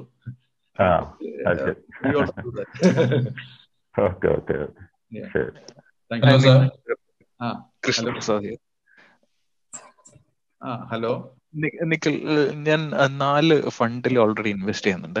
ഒന്ന് മിറായി അസറ്റ് ടാക്സ് സേവർ, പിന്നെ ഒന്ന് ആക്സിസ് സ്മോൾ ക്യാപ്പ്, പിന്നെ ICICI ടെക്നോളജി ഫണ്ട്, പിന്നെ പരാഗ് പെരിക് ഫ്ലെക്സി. എല്ലാം ഡയറക്റ്റ് ഗ്രോത്ത് ആണ്. അപ്പൊ ഇതില് ഒരെണ്ണം ഞാൻ ഒഴിവാക്കാൻ ഉദ്ദേശിക്കുന്നു. അതായത് പരാഗ് പെരിക് ഫ്ലെക്സി ക്യാപ്പ് ഡിസ്കണ്ടിന്യൂ ചെയ്യാൻ പറ്റും. കാരണം അതിന്റെ മറ്റേതൊക്കെ കമ്പയർ ചെയ്യുമ്പോൾ ഗ്രോത്ത് അത്ര ഇല്ല. മറ്റുള്ള 3 ഫണ്ട് നോക്കുമ്പോൾ എനിക്ക് അത്ര ഗ്രോത്ത് തോന്നുന്നില്ല. അപ്പോ അത് മാറ്റിയിട്ട് ഞാൻ ഇപ്പൊ ഉള്ള ഈ മറ്റുള്ള 3 ഏതിലേക്കെങ്കിലും ആ ഫണ്ട് ആ ക്യാഷ് ഡൈവേർട്ട് ചെയ്യുന്നതാണോ നല്ലത്, അല്ല നിഫ്റ്റി ETF ലേക്ക് ഇൻവെസ്റ്റ് ചെയ്യുന്നതാണോ നല്ലത്? എന്നാ കൃഷ്ണപ്രസാദ് ഇൻവെസ്റ്റ് ചെയ്യാൻ തുടങ്ങിയത്? ഇതിപ്പോ ഒരു 3 വർഷത്തോളായി. ഇതിലേ ഞാൻ പറയട്ടെ, ഈ 3 സ്കീമിന്റെയും സ്വഭാവങ്ങൾ വ്യത്യാസമാണ്. അതെ. അപ്പോ ഒരിക്കലും അതിന്റെ റിട്ടേൺ ആയിട്ട് നമ്മൾ കമ്പയർ ചെയ്യരുത്. ഫസ്റ്റ് കാര്യം, ഇപ്പൊ ഉദാഹരണം പറഞ്ഞാല്, ഇപ്പൊ എന്റെ മോളും ഞാനും എന്റെ വൈഫും കൂടിയും ഓടാൻ മത്സരത്തിൽ നിൽക്കണമെന്നുണ്ടെങ്കിൽ ഞങ്ങളില് ആരാണോ ഏറ്റവും ഫാസ്റ്റസ്റ്റ് റൺ ചെയ്തെന്നുള്ളത് നിങ്ങൾക്ക് കമ്പയർ ചെയ്യാൻ പറ്റില്ല. ഞങ്ങളുടെ ഇപ്പൊ നിങ്ങളുടെ ക്രൈറ്റീരിയ ഞങ്ങളുടെ മെന്റൽ സ്ട്രെങ്ത് ആണ് നോക്കണമെന്നുണ്ടെങ്കിൽ ഞങ്ങളെ ഓടിച്ചു കഴിഞ്ഞാൽ നിങ്ങൾക്ക് മനസ്സിലാവില്ല. ഞങ്ങളുടെ 3 പേരെ സ്വഭാവങ്ങൾ കറക്റ്റ് നിങ്ങളിപ്പോ ചെയ്തോണ്ടിരിക്കണതാണ്. അപ്പൊ ഞാൻ എന്റെ ഒരു വ്യൂ ആണ് ഞാൻ പറഞ്ഞത്. അപ്പോ നിങ്ങൾക്കൊരു ആപ്പിൾ ടു ആപ്പിൾ കമ്പാരിസൺ നടത്താൻ നിങ്ങൾക്ക് പറ്റണം. കാരണം പരാഗ് പരാഗില് ഉള്ള കാര്യം വെച്ചാൽ 25% US മാർക്കറ്റിലും 75% ഇന്ത്യയിലാണ്. അതെ, അതാണ് അതിന്റെ റീസൺ. ഞാൻ അത് സെലക്ട് ചെയ്യുന്ന സമയത്ത് അതിന്റെ ഒരു അപ്പൊ അവിടത്തെ കാര്യം പറഞ്ഞാൽ നിങ്ങൾ അറിയാതെ ഒരു ഡൈവേഴ്സിഫിക്കേഷൻ നടക്കുന്നുണ്ട്. അപ്പോ അതിന്ന് നിങ്ങൾ അവിടെ വന്നിട്ട് നിങ്ങൾ റിട്ടേൺ ആയിട്ട് കമ്പയർ ചെയ്താൽ ചിലപ്പോ ഭാവിയിൽ ചിലപ്പോ നിങ്ങൾ കിട്ടുന്ന ഉത്തരം ശരിയാവണമെന്നില്ല. അപ്പൊ അതിന് പകരം നിങ്ങൾ ആലോചിക്കുക, എനിക്ക് അങ്ങനെ എടുക്കണോ അതോ എനിക്ക് എന്റെ ഫണ്ട് ഒന്നും കൂടി സ്ട്രീം ലൈൻ ചെയ്യണോ? കാരണം ഒരെണ്ണം ടാക്സിന് വേണ്ടിയിട്ട് നിങ്ങൾ മിറ സെറ്റിൽ ചെയ്തിട്ടുണ്ട്. അതിപ്പോ നോക്കുമ്പോ മിറ സെറ്റ് ചില മറ്റുള്ള ഫണ്ട്സിനെക്കാളൊക്കെ റിട്ടേൺസ് എനിക്ക് ടാക്സ് സേവറിൽ കിട്ടുന്നുണ്ട്. അതൊരു നല്ലൊരു ഫണ്ടാണ്. നല്ലൊരു ഫണ്ടിൽ ഞാൻ ഒരു കമ്പാരിസൺ നടത്തിയില്ല. അപ്പൊ ഞാൻ പറഞ്ഞത്രേ ഉള്ളൂ, നിങ്ങൾ ഈ 4 ഫണ്ടുകളും കൂടി പരസ്പരം കമ്പയർ ചെയ്യാണ്ട് പരാഗ് പരാഗിന്റെ സെയിം ഫ്ലെക്സി ക്യാപ്പിലുള്ള മറ്റുള്ള ഫണ്ടുകളായിട്ട് കമ്പയർ ചെയ്ത് നോക്ക്, അത് കറക്റ്റ് ആണോ എന്നുള്ളത്. എന്നിട്ട് എക്സിറ്റ് ചെയ്യും. അതേമാതിരി ടെക് ഫണ്ട്, മറ്റുള്ള ടെക് ഫണ്ട്, ആദ്യത്തെ ക്വസ്റ്റ്യൻ വെച്ചാൽ ഈ ടെക് ഫണ്ടിൽ ഞാൻ ഇൻവെസ്റ്റ് ചെയ്യണോ അതോ ഏതെങ്കിലും ഇൻഫോസിസിലോ വിപ്രോയിലോ സെപ്പറേറ്റ് ഇൻവെസ്റ്റ് ചെയ്യണോ നോക്ക്. അല്ലാതെ ഈ 4 എണ്ണം കൂടി കമ്പയർ ചെയ്ത് കഴിഞ്ഞാൽ നിങ്ങൾക്ക് ചിലപ്പോ ഇപ്പൊ ഒരു മനസ്സമാനം കിട്ടും, പക്ഷെ that won't be the correct comparison. എനിക്ക് IT സെക്ടറിലുള്ള 4 സ്റ്റോക്സിൽ ഞാൻ സിപ്പ് ചെയ്യാറുണ്ട് ഇടക്ക്. അങ്ങനെ മ്യൂച്വൽ ഫണ്ട് ചെയ്യേണ്ട കാര്യമില്ലല്ലോ. കാര്യമില്ല, ഞാൻ പിന്നെ അഡീഷണലി അത് സ്റ്റാർട്ട് ചെയ്തതാണ്. അല്ല അത് ഇപ്പോൾ നമ്മളിപ്പോ എപ്പോഴും നമുക്ക് വേണ്ട വെച്ചാല് നിങ്ങൾ ഈ മ്യൂച്വൽ ഫണ്ടിൽ ഇൻവെസ്റ്റ് ചെയ്യുന്നതിന്റെ മെയിൻ കാര്യം വെച്ചാൽ ഡൈവേഴ്സിഫിക്കേഷൻ ആണ്. അപ്പോ ഇപ്പോ ICICI ടെക് ഫണ്ടും ഇൻഫോസിസിന്റെ സ്റ്റോക്കും കൂടി വാങ്ങണതിൽ എന്താ അർത്ഥമുള്ളത്? അല്ല ഞാൻ അതെ അതെ അതെ, എനിക്കിത് ആദ്യം ഒരു റിസ്ക് ഒഴിവാക്കാന്നുള്ളൊരു ഫാക്ടർ കൊണ്ടാണ് ഞാനത് ചെയ്തത്. പിന്നെ ഗ്രാജുവലി അതിൽ പഠിച്ച സമയത്ത് ഇപ്പോ നമുക്ക് കോൺഫിഡന്റ്. ഞാൻ കൃഷ്ണപ്രസാദ് ചെയ്യുന്ന തെറ്റാണോ ശരിയാണെന്നല്ല പറഞ്ഞു, ഞാൻ നിങ്ങളൊരു തോട്ട് പ്രോസസ് എന്താ പറയുക, ഒരു സീഡ് ഇട്ട് തരുന്നുള്ളൂ. അല്ലാതെ കാരണം പരാഗ് എക്സിറ്റ് ചെയ്യണമെങ്കിൽ ഞാൻ എതിരൊന്നല്ല. പക്ഷെ എന്റെ ചോദ്യത്തിലുള്ള നിങ്ങൾ ഈ 4 കൂടിയും കമ്പയർ ചെയ്യാണ്ട് ഇപ്പൊ 4 കൂടി കമ്പയർ ചെയ്യാണ്ട് ഫ്ലെക്സി ക്യാപ്പിന്റെ റിട്ടേൺ ആയിട്ട് കമ്പയർ ചെയ്യും. എന്നിട്ട് ആലോചിച്ച് നോക്കും ഫ്ലെക്സി ക്യാപ്പ് എന്റെ പോർട്ട്ഫോളിയോയിൽ വേണോ. അപ്പൊ അങ്ങനെ ചെയ്യണമെങ്കിൽ നിങ്ങൾക്ക് കുറച്ചും കൂടി, കാരണം നമ്മൾ ഈ പറഞ്ഞ പോലെ റാങ്ക് അല്ല നോക്കേണ്ടത്, ഇവൻ നാളെ എങ്ങനെ പെർഫോമൻസ് തരും. എനിക്ക് അങ്ങനത്തെ ഡൈവേഴ്സിഫിക്കേഷൻ ആവശ്യമില്ല, കാരണം നിങ്ങൾക്ക് വേറെ ഇന്റർനാഷണൽ ഫണ്ടുകൾ ഇല്ല. അതെ. അപ്പൊ so take the decision accordingly. Okay, thank you. Okay, ഞാൻ കൺഫ്യൂസ് ചെയ്തോ അതോ? ഇല്ല, അത് കറക്റ്റ് ആണ്. ഹലോ ആരൻ? ഹലോ സാർ, കേൾക്കാവോ? കേൾക്കാം. ആരാണ്? എന്റെ പേര് ഹാബിൻ എന്നാണ്. ഹാബിൻ, പറയൂ ഹാബിൻ. സാർ ഞാൻ ഒരു കാര്യം ചോദിച്ചോട്ടെ, ഇപ്പൊ നമ്മൾ small cap, mid cap, large cap 3 ഇതിലൂടെ ഒരേപോലെ ഇൻവെസ്റ്റ് ചെയ്യുമ്പോൾ 10% വെച്ച് ടാക്സ് വരുന്നുണ്ട്. നമ്മളിപ്പോ ഒരു 50+ ഇയേഴ്സ് ആണ് അതിൽ ഇൻവെസ്റ്റ് ചെയ്യുന്നുണ്ടെങ്കിൽ നമ്മളുടെ ഉണ്ടാക്കിയെടുക്കുന്ന കോർപ്പസിന്റെ നല്ലൊരു എമൗണ്ട് അത് ടാക്സിൽ പോകുന്നില്ലേ? പോകുന്നുണ്ട്. അപ്പം അതിന് നമുക്ക് ചെയ്യാൻ പറ്റുന്ന ഒരു കാര്യം എന്താണ്? എന്ത് ഒരു മാറ്റമാണ് വരുത്തണ്ടേ? അത് ഇന്ത്യ എന്നാണെന്നുണ്ടെങ്കിൽ ടാക്സ് കൊടുത്തേ പറ്റൂ, വേറെ നിവൃത്തിയൊന്നുമില്ല. നമുക്ക് വേറെ ഒന്നും ചെയ്യാൻ പറ്റത്തില്ല. ക്യാപിറ്റൽ ഗെയിൻ ആണ്. 1 ലക്ഷം വരെ നമുക്ക് സേവ് ചെയ്യാൻ പറ്റും. കാരണം ഒരു വർഷം ലോങ് ടൈം ക്യാപിറ്റൽ ഗെയിനിന് 1 ലക്ഷം വരെ നമുക്ക് ടാക്സ് എടുക്കണ്ട, 1 ലക്ഷത്തിന് മുകളിലുള്ളതിന് ടാക്സ് എടുക്കണം. അപ്പോ നിങ്ങൾക്ക് ലോങ് ടൈമിൽ എത്തുന്ന ടൈമിൽ എല്ലാ വർഷവും 1 ലക്ഷം വെച്ചിട്ട് എടുത്താൽ മതി എന്നുണ്ടെങ്കിൽ ടാക്സ് കൊടുക്കണ്ട. 1 ലക്ഷം വരുമ്പോൾ നമ്മൾ എക്സിറ്റ് ചെയ്യുകയാണെങ്കിൽ നമ്മൾ ടാക്സ് കൊടുക്കണ്ട. പ്രോഫിറ്റിന്റെ 1 ലക്ഷം. പ്രോഫിറ്റിന്റെ 1 ലക്ഷത്തിനാണ്. അപ്പൊ നിങ്ങൾ ഇപ്പൊ 10 ലക്ഷം ഇട്ടിട്ട് പ്രോഫിറ്റ് എന്താ പറയാ മൊത്തം 11 ലക്ഷം. അപ്പൊ ആ 1 ലക്ഷം മാറ്റാം. എനിക്ക് തോന്നുന്നു സിസ്റ്റമാറ്റിക് വിഡ്രോവൽ പ്ലാൻ നമ്മൾ ഇൻട്രൊഡ്യൂസ് ചെയ്യേണ്ടത്. സിസ്റ്റമാറ്റിക് വിഡ്രോവൽ ആയി കഴിഞ്ഞാൽ ശരിയാവില്ല. നിങ്ങൾ പ്ലാൻ ചെയ്തിട്ട് എന്ന് റിട്ടേൺ വന്നു അന്ന് എടുക്കണ പോലെ എടുക്കണം. ഹലോ, നമസ്കാരം. എനിക്കൊരു ചോദ്യം ഉണ്ടായിരുന്നു. എന്റെ പേര് ശ്രീകുമാർ എന്നാണ്. പറയൂ സാർ.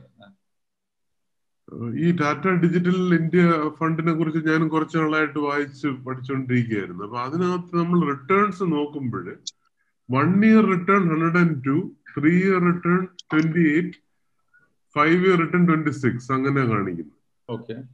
അപ്പൊ അത് അങ്ങോട്ട് മനസ്സിലാവുന്നില്ല, അതെങ്ങനെയാണ് ഈ ഫസ്റ്റ് 1 year. ഇപ്പൊ ഇത് തുടങ്ങിയത് 2015 ഈ ഫണ്ട് തുടങ്ങിയിരിക്കുന്നത്. അപ്പൊ പൊതുവെ അത് ഈ IT സെക്ടറിൽ ഇൻവെസ്റ്റ് ചെയ്യുന്നതുകൊണ്ട് നല്ല ഫണ്ട് എന്നാണ് പൊതുവെ ആൾക്കാരുടെ അഭിപ്രായം. അങ്ങനെ ഞാനും കുറെ ഇൻവെസ്റ്റ് ചെയ്തിട്ടുണ്ട്, എനിക്ക് SIP ഉണ്ട്. അപ്പൊ നമ്മളതിന്റെ പെർഫോമൻസിനെ കുറിച്ച് വായിക്കുമ്പോ 1 year റിട്ടേൺ നോക്കുമ്പോ 102, 3 year നോക്കുമ്പോ 28 പോയിന്റ് സംതിങ്, പിന്നെ 5 year നോക്കുമ്പോ 26. അപ്പൊ അതിന്റെ അർത്ഥം നമ്മുടെ എമൗണ്ട് നമ്മൾ ഇൻവെസ്റ്റ് ചെയ്യുന്നത് 1 വർഷം കഴിയുമ്പോൾ ഡബിൾ ആവുമെന്നാണ്. അങ്ങനെയല്ല സാറേ, ഇത് പാസ്റ്റ് പെർഫോമൻസ് മാത്രമാണ് പറഞ്ഞേക്കുന്നത്. അതെ, അല്ലാതെ ഈ പാസ്റ്റ് രീതിയിൽ മുന്നോട്ട് പോയാൽ ആവില്ല, അങ്ങനെ ആവില്ല. ദയവേത് ഇപ്പൊ നമ്മള് വളരെ സിമ്പിൾ ആയിട്ട് പറഞ്ഞാല് 10ാം ക്ലാസ് വരെ പഠിക്കുന്ന ടൈമിൽ നമ്മുടെ സ്കൂളിൽ 1ാം റാങ്ക് അയാളല്ല സക്സസ് ആയിട്ടുള്ളത്. Same people apply here. അല്ല, അപ്പൊ അതെന്തുകൊണ്ടാണ് ടേബിളിൽ അങ്ങനെ കാണിക്കുന്നത്? പാസ്റ്റിലെ പെർഫോമൻസ് മാത്രമാണ് കാണിച്ചേക്കുന്നത്. അപ്പൊ പാസ്റ്റിലെ പെർഫോമൻസിൽ 1 year 102 എന്ന് പറയുമ്പോ പാസ്റ്റിൽ അങ്ങനെ കിട്ടിയെന്നാണ് എന്റെ അർത്ഥം. പാസ്റ്റിൽ കിട്ടിയിട്ടുണ്ട്. കാരണം ഇപ്പോ ഇന്നത്തെ ഡേറ്റ് നോക്കിയിട്ട് 1 year ബാക്ക് വരെ ഉള്ളതാണെന്നുണ്ടെങ്കിൽ ഒരു എൻറ്റയർ ഫണ്ട് നമ്മളിപ്പോ 100 രൂപ ഇൻവെസ്റ്റ് ചെയ്തിട്ടുണ്ടെങ്കിൽ 200 രൂപ കൂടുതലായിട്ടുണ്ട്. അത് സത്യമാണ്. അപ്പൊ 2015 തുടങ്ങിയ ഫണ്ട് 2020 വരെയും അങ്ങനെ റിട്ടേൺസ് കൊടുത്തത് കൊണ്ടാണ് അങ്ങനെ എഴുതുന്നത്. അതെ അതെ. അതിലെങ്ങനെയാ വെച്ചാലേ നമ്മളിപ്പോ നോക്കണെങ്കിൽ 1 വർഷം മുന്നേ നോക്കുകയാണെന്നുണ്ടെങ്കിൽ ഇത്രയും കിട്ടിയിട്ടുണ്ടാവില്ല. കാരണം ഈ വർഷം നല്ല ഗ്രോത്ത് വന്നതിന്റെ പേരിലാണ് 5 വർഷം മുന്നുള്ള ഗ്രോത്ത് കൂടിയത്. ഇപ്പൊ ഉദാഹരണം പറയുന്നത് ഇപ്പോ ഞാൻ 2001 ഇൻവെസ്റ്റ്, ഞാനൊരു മാക്സ് പറഞ്ഞുതരാണ്. 2025 ഇൻവെസ്റ്റ് ചെയ്ത ടൈമിൽ 10 രൂപ ഇട്ട സാധനം 11 രൂപയായി. അപ്പൊ അതിന് 10% ഗ്രോത്ത് വന്നിട്ടുള്ളൂ.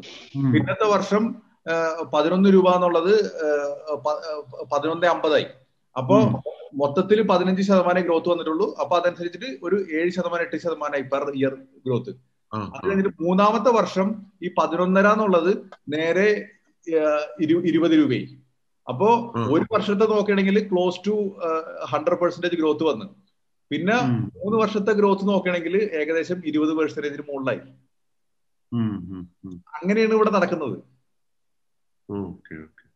അപ്പൊ ഹലോ, എനിക്കൊരു വേറൊരു കാര്യം അറിയേണ്ടിരുന്നത്, നമ്മൾ ഈ റിട്ടയർമെന്റിന് വേണ്ടി പ്ലാൻ ചെയ്യുമ്പോഴേ നമ്മളുടെ പോർട്ട്ഫോളിയോയിൽ എല്ലാത്തിനും ഒരു റേഷ്യോ ഉണ്ടല്ലോ, ഇക്വിറ്റി, ഡെറ്റ്, ഇൻഡെക്സ് ഉണ്ട്, അങ്ങനെ എല്ലാത്തിനും ഒരു റേഷ്യോയിലാണല്ലോ നമ്മൾ ചെയ്യുന്നത്.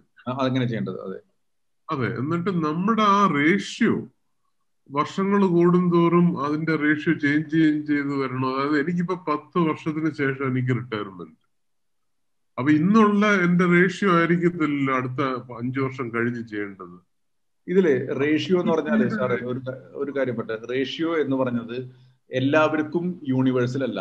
ഇപ്പോ സാറിനെ സംബന്ധിച്ച് പറഞ്ഞാല് 10 വർഷം കഴിഞ്ഞിട്ടാണ് റിട്ടയർമെന്റ് എടുക്കേണ്ടത്.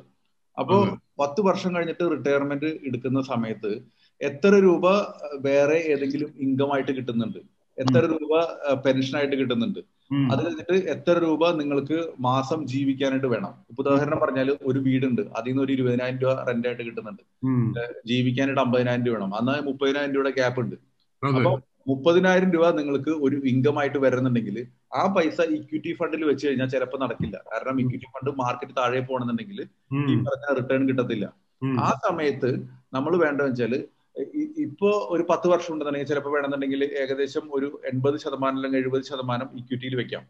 എന്നിട്ട് ഈ പറഞ്ഞ 10 വർഷം കഴിയാറാവുമ്പോൾ ഏകദേശം 30,000 അല്ലെങ്കിൽ ഒരു 40,000 രൂപ ഇൻകം വേണ്ട വിധത്തിൽ ഒരു ഡെറ്റ് ഫണ്ടിലേക്ക് മാറ്റിയിട്ട് അതിൽ നിന്ന് സിസ്റ്റമാറ്റിക് വിഡ്രോവൽ പ്ലാനോ അങ്ങനെ വല്ല, ഇതൊന്നും ഞാൻ ഇത് പ്ലെയിൻ ആയിട്ട് പറയണ്ട, ഇത് ഇങ്ങനെയല്ല ശരിക്കും പ്ലാൻ ചെയ്യേണ്ടത്. ഓരോരുത്തരുടെ റിക്വയർമെന്റ് അനുസരിച്ചിട്ടാണ്. അപ്പൊ ഞാനൊരു ഉദാഹരണമായിട്ട് പറയാം. ആ സമയത്ത് നമുക്ക് ഫണ്ട് സേഫ് ആയിട്ടിരിക്കണം. അറ്റ്ലീസ്റ്റ് ഒരു 3 വർഷത്തെങ്കിലും പൈസ ഒരു എമർജൻസി ഫണ്ട് ആയിട്ട് വെച്ചിട്ട് അത് ഡെറ്റ് ഫണ്ടിൽ വയ്ക്കാം, ഇൻകം കിട്ടുന്ന ഡെറ്റ് ഫണ്ടിൽ വയ്ക്കാം. ഈ പറഞ്ഞ ഇൻകവും ഡെറ്റ് എമർജൻസി മാറ്റി കഴിഞ്ഞിട്ടുള്ള ബാക്കി ഭാഗം ഇക്വിറ്റിയിലേക്ക് പോകാൻ പാടുള്ളൂ.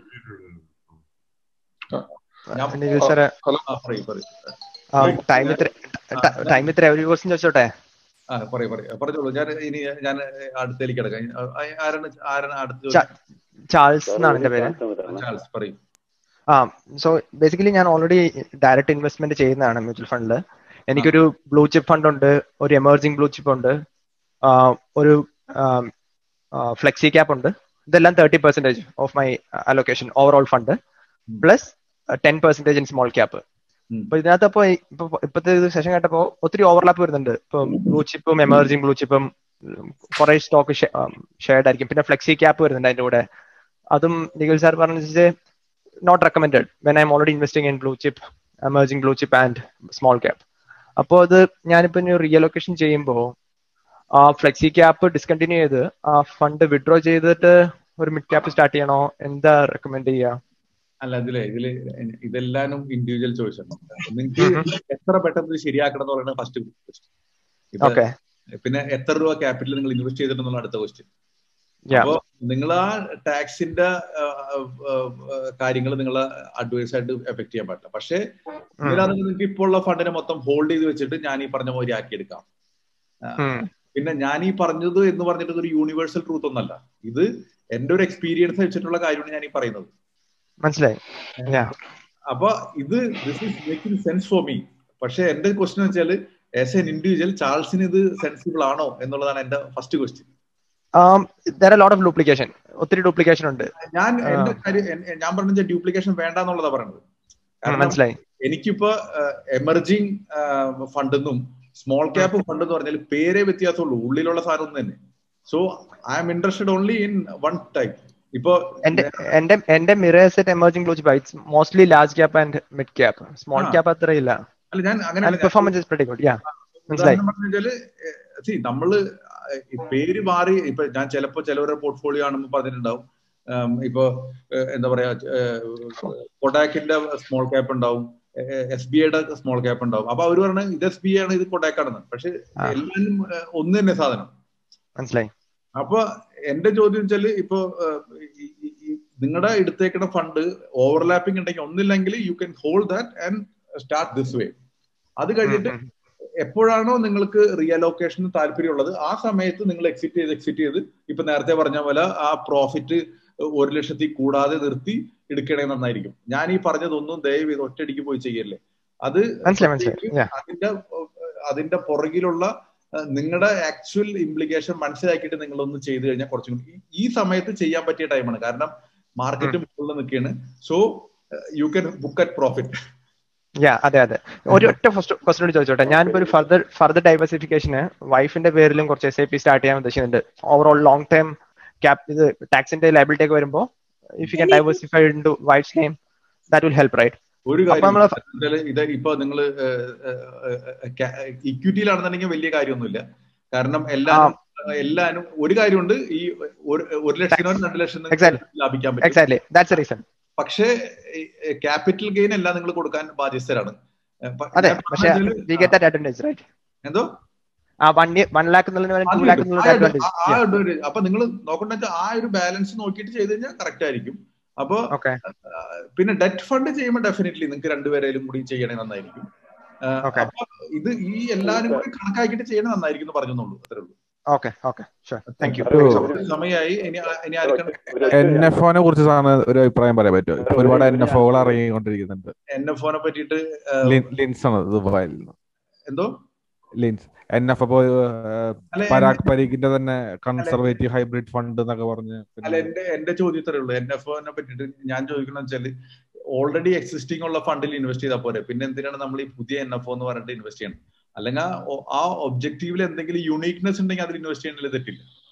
പക്ഷെ ഈ സെയിം നമ്മള് ഓൾറെഡി പെർഫോമിംഗ് ഉള്ള ഫണ്ട് ഇൻവെസ്റ്റ് ചെയ്യണതല്ലേ നല്ലതെന്നാണ് എന്റെ ചോദ്യം. അപ്പൊ നിങ്ങൾക്ക് ആ സെയിം ഒബ്ജക്റ്റീവ് ഉള്ളത് എക്സിസ്റ്റിംഗ് ഫണ്ടുകൾ ഉണ്ടെങ്കിൽ അതിൽ ഇൻവെസ്റ്റ് ചെയ്യാം. NFO എന്ന് പറഞ്ഞിട്ട് 10 രൂപ അതൊന്നും വലിയ കാര്യമൊന്നുമില്ല. ഹലോ നിഖിൽ. ഹലോ നിഖിൽ. പറയൂ. ഹലോ ആരാണ്? പ്രമോദ്. ഒരു മിനിറ്റ് പ്രമോദ്. പിന്നെ അതായത് പിന്നെ മ്യൂച്വൽ ഫണ്ട്. ഹലോ, ഇത് പ്രമോദിന്റെ വോയിസ് കട്ടായി, മ്യൂട്ടായി. അതെ, SIP വഴി ബെസ്റ്റ് മ്യൂച്വൽ ഫണ്ട് ഏതാണ് NRIക്കാർക്ക് പറ്റുന്നത്? അതിന് NRI അക്കൗണ്ട് വഴി പിന്നെ SIP ചെയ്യാൻ പറ്റുന്ന ഏതാണ്? അല്ല, നമുക്ക് ഞാൻ ഏത് സ്കീമാണ് ഞാൻ ഒരു പബ്ലിക്കലി പറയുന്നില്ല. കാരണം വെച്ചാൽ അത് എനിക്ക് ഞാനായിട്ട് പ്രൊമോട്ട് ചെയ്യണല്ലോ. ഇപ്പൊ നിങ്ങൾക്ക് എന്തെങ്കിലും സ്പെസിഫിക് ആയിട്ട് സ്കീമുകൾ അറിയണമെന്നുണ്ടെങ്കിൽ നമ്മുടെ ഇമെയിലിൽ അയക്കണമെന്നുണ്ടെങ്കിൽ ടോക്സ് വിത്ത് മണിയിൽ അയക്കണമെന്നുണ്ടെങ്കിൽ നിങ്ങളുടെ ഗോൾ അനുസരിച്ചിട്ട് അവർ റെക്കമെൻഡ് ചെയ്യും, ഇൻവെസ്റ്റ് ചെയ്യാനായിട്ട് ഹെൽപ്പ് ചെയ്യുകയും ചെയ്യും. അത് ടാക്സ് ഫ്രീ ആണോ? 10 വർഷം കഴിഞ്ഞ് നമ്മുടെ റിട്ടേൺ കിട്ടുന്നത്? അല്ല, ടാക്സ് കൊടുക്കണം. എല്ലാവർക്കും എവരി പറഞ്ഞു. പക്ഷെ എന്നാലും ഓക്കെ ഞാൻ ഇനി 15 മിനിറ്റ് കൂടി കഴിഞ്ഞു, ഓൾറെഡി കൂടുതൽ എടുത്തു കഴിഞ്ഞു. ഞാൻ ആരെങ്കിലും ഇനി ചാറ്റിൽ കുറച്ച് പേര് ചോദിച്ചിട്ടുണ്ട്, അതിനും എനിക്ക് ആൻസർ തരാൻ പറ്റിയിട്ടില്ല. അപ്പൊ എനിക്കൊരു റിക്വസ്റ്റ് ഉള്ളത് വെച്ചാൽ, ഇൻ കേസ് നിങ്ങൾക്ക് ഞാൻ ഈ പറഞ്ഞ സെഷനിൽ നിങ്ങൾക്ക് ഉത്തരം കിട്ടിയിട്ടില്ല എന്നുണ്ടെങ്കിൽ നിഖിൽ ടോക്സ് വിത്ത് മണിയിലേക്ക് അയച്ചോളൂ. എന്റെ ടീം അതിനുള്ള ഉത്തരം തരും. ഇനി എന്തെങ്കിലും സ്പെസിഫിക് ആയിട്ടുണ്ടെങ്കിൽ ഞാൻ തന്നെ അവർക്ക് ഉത്തരം കൊടുത്തിട്ട് അതിനുള്ള ഉത്തരം തരാനുള്ള ഒരു കാര്യം ഞാൻ ചെയ്തു വെച്ചേക്കാം. ഇനി ഞാൻ അവസാനമായിട്ട് ഒരു ക്വസ്റ്റ്യൻ കൂടി എടുക്കാം. കാരണം ഞാൻ അധികം എടുത്തു കഴിഞ്ഞാൽ എനിക്ക് സന്തോഷമുണ്ട് നിങ്ങളോട് സംസാരിക്കാം, പക്ഷെ ബാക്കി ആൾക്കാരും കാത്തിരിക്കുന്നുണ്ട്. അപ്പൊ അവർക്ക് ബോറടിയാവും. ഞാൻ 1 മണിക്കൂർ പറഞ്ഞിട്ട് 1.5 മണിക്കൂർ ആക്കണത് ശരിയല്ല. അതിന്റെ പേരിലാണ്. ആരെങ്കിലും ഒരു ക്വസ്റ്റ്യൻ ഉണ്ടെങ്കിൽ ചോദിച്ചോളൂ. ഞാൻ ലാസ്റ്റ് ക്വസ്റ്റ്യൻ ആയിട്ട് അതെടുക്കാം. സാറേ ആരാണ്? ഹലോ, അഗ്രജ്. ആരാണ് ചോദിച്ചത്? അഗ്രജ് ആണ്. അഗ്രജ് പറയൂ. സാറേ ഞാനൊരു യങ്സ്റ്റേഴ്സാണ്. സോറി. എനിക്ക് ലോങ് ടൈമിലേക്ക് ഇൻവെസ്റ്റ് ചെയ്യാൻ പറ്റിയ ഏതാണ് ഹൈ റിസ്ക് ആയിട്ടുള്ളത്? യങ്സ്റ്റേഴ്സ് അപ്പൊ അത് റിസ്ക് എടുക്കണമല്ലോ. അങ്ങനൊന്നുമില്ല. അഗ്രജ് ചെയ്യേണ്ട കാര്യം വെച്ചാൽ ഏതെങ്കിലും ഒരു സ്റ്റോക്ക് കണ്ടെത്തുക, എന്നിട്ട് അതിൽ എല്ലാ മാസവും കൃത്യമായിട്ട് SIP പോലെ ഇൻവെസ്റ്റ് ചെയ്യും. അത് ആയിരിക്കും ഏറ്റവും നല്ലത്. അഗ്രജിനെ ആദ്യം തന്നെ ഒരു മാസം എടുത്തിട്ട് അഗ്രജിന് ഏറ്റവും ഇഷ്ടപ്പെട്ടിട്ടുള്ള ചെറിയ കമ്പനി ഏതാണെന്ന് കണ്ടെത്ത് ഇന്ത്യയിലുള്ള, എന്നിട്ട് അതിൽ എല്ലാ മാസവും കൃത്യമായിട്ട് ഇൻവെസ്റ്റ് ചെയ്യും. Thank you. അപ്പൊ നമുക്ക് ഇന്നത്തെ സെഷൻ ഇവിടെ അവസാനിപ്പിക്കാം. എനിക്ക് തോന്നുന്നു ഈ മ്യൂച്വൽ ഫണ്ടിനെ കുറിച്ചായിട്ട് കുറെ ക്വസ്റ്റ്യൻസ് ഉണ്ടായിരുന്നു. എനിക്ക് എല്ലാവരുടെയും കാര്യം എല്ലാവരുടെയും ക്വസ്റ്റ്യൻ എടുക്കാൻ പറ്റിയില്ല. അപ്പോ എനിക്ക് എല്ലാവർക്കും കൂടിയും ഉള്ള ഒരു കാര്യം വെച്ചാൽ ഇന്നത്തെ സെഷനിൽ ഞാൻ ആരെങ്കിലും ഉത്തരം തന്നിട്ടില്ല എന്നുണ്ടെങ്കിൽ പ്ലീസ് റൈറ്റ് ടു nikhil@talkswithmoney. അപ്പൊ അത് നമ്മുടെ വീഡിയോടൊപ്പം ഒക്കെ മെസ്സേജ് ഞങ്ങൾ തരാറുള്ള ഇമെയിൽ ID ആണ്, അതിൽ ചോദിച്ചാൽ മതി. അപ്പോൾ ഇതാണ് നമ്മൾ ഇപ്പൊ ഇൻ കേസ് ഇപ്പൊ നമ്മുടെ സർവീസ് ഒക്കെ പറയുന്നത് ഞങ്ങൾ ഡിസ്ട്രിബ്യൂട്ടേഴ്സ് ആണ്. അപ്പൊ നമ്മള് ആരെങ്കിലും ഇപ്പൊ പെൻഡാഡിന്റെ സർവീസ് ഉപയോഗിക്കണം എന്നുണ്ടെങ്കിൽ അതിലും പറഞ്ഞാൽ മതി. എനിക്ക് മ്യൂച്വൽ ഫണ്ട് ഇൻവെസ്റ്റ് ചെയ്യണം എന്നൊക്കെ പറയണമെന്നുണ്ടെങ്കിൽ നമ്മൾ അതിൽ വേണ്ട ഡോക്യുമെന്റേഷനും കാര്യങ്ങളൊക്കെ പറഞ്ഞു തരും. അതിലുള്ള വേണ്ട സ്കീമുകളൊക്കെ നമ്മൾ പറഞ്ഞു തരും.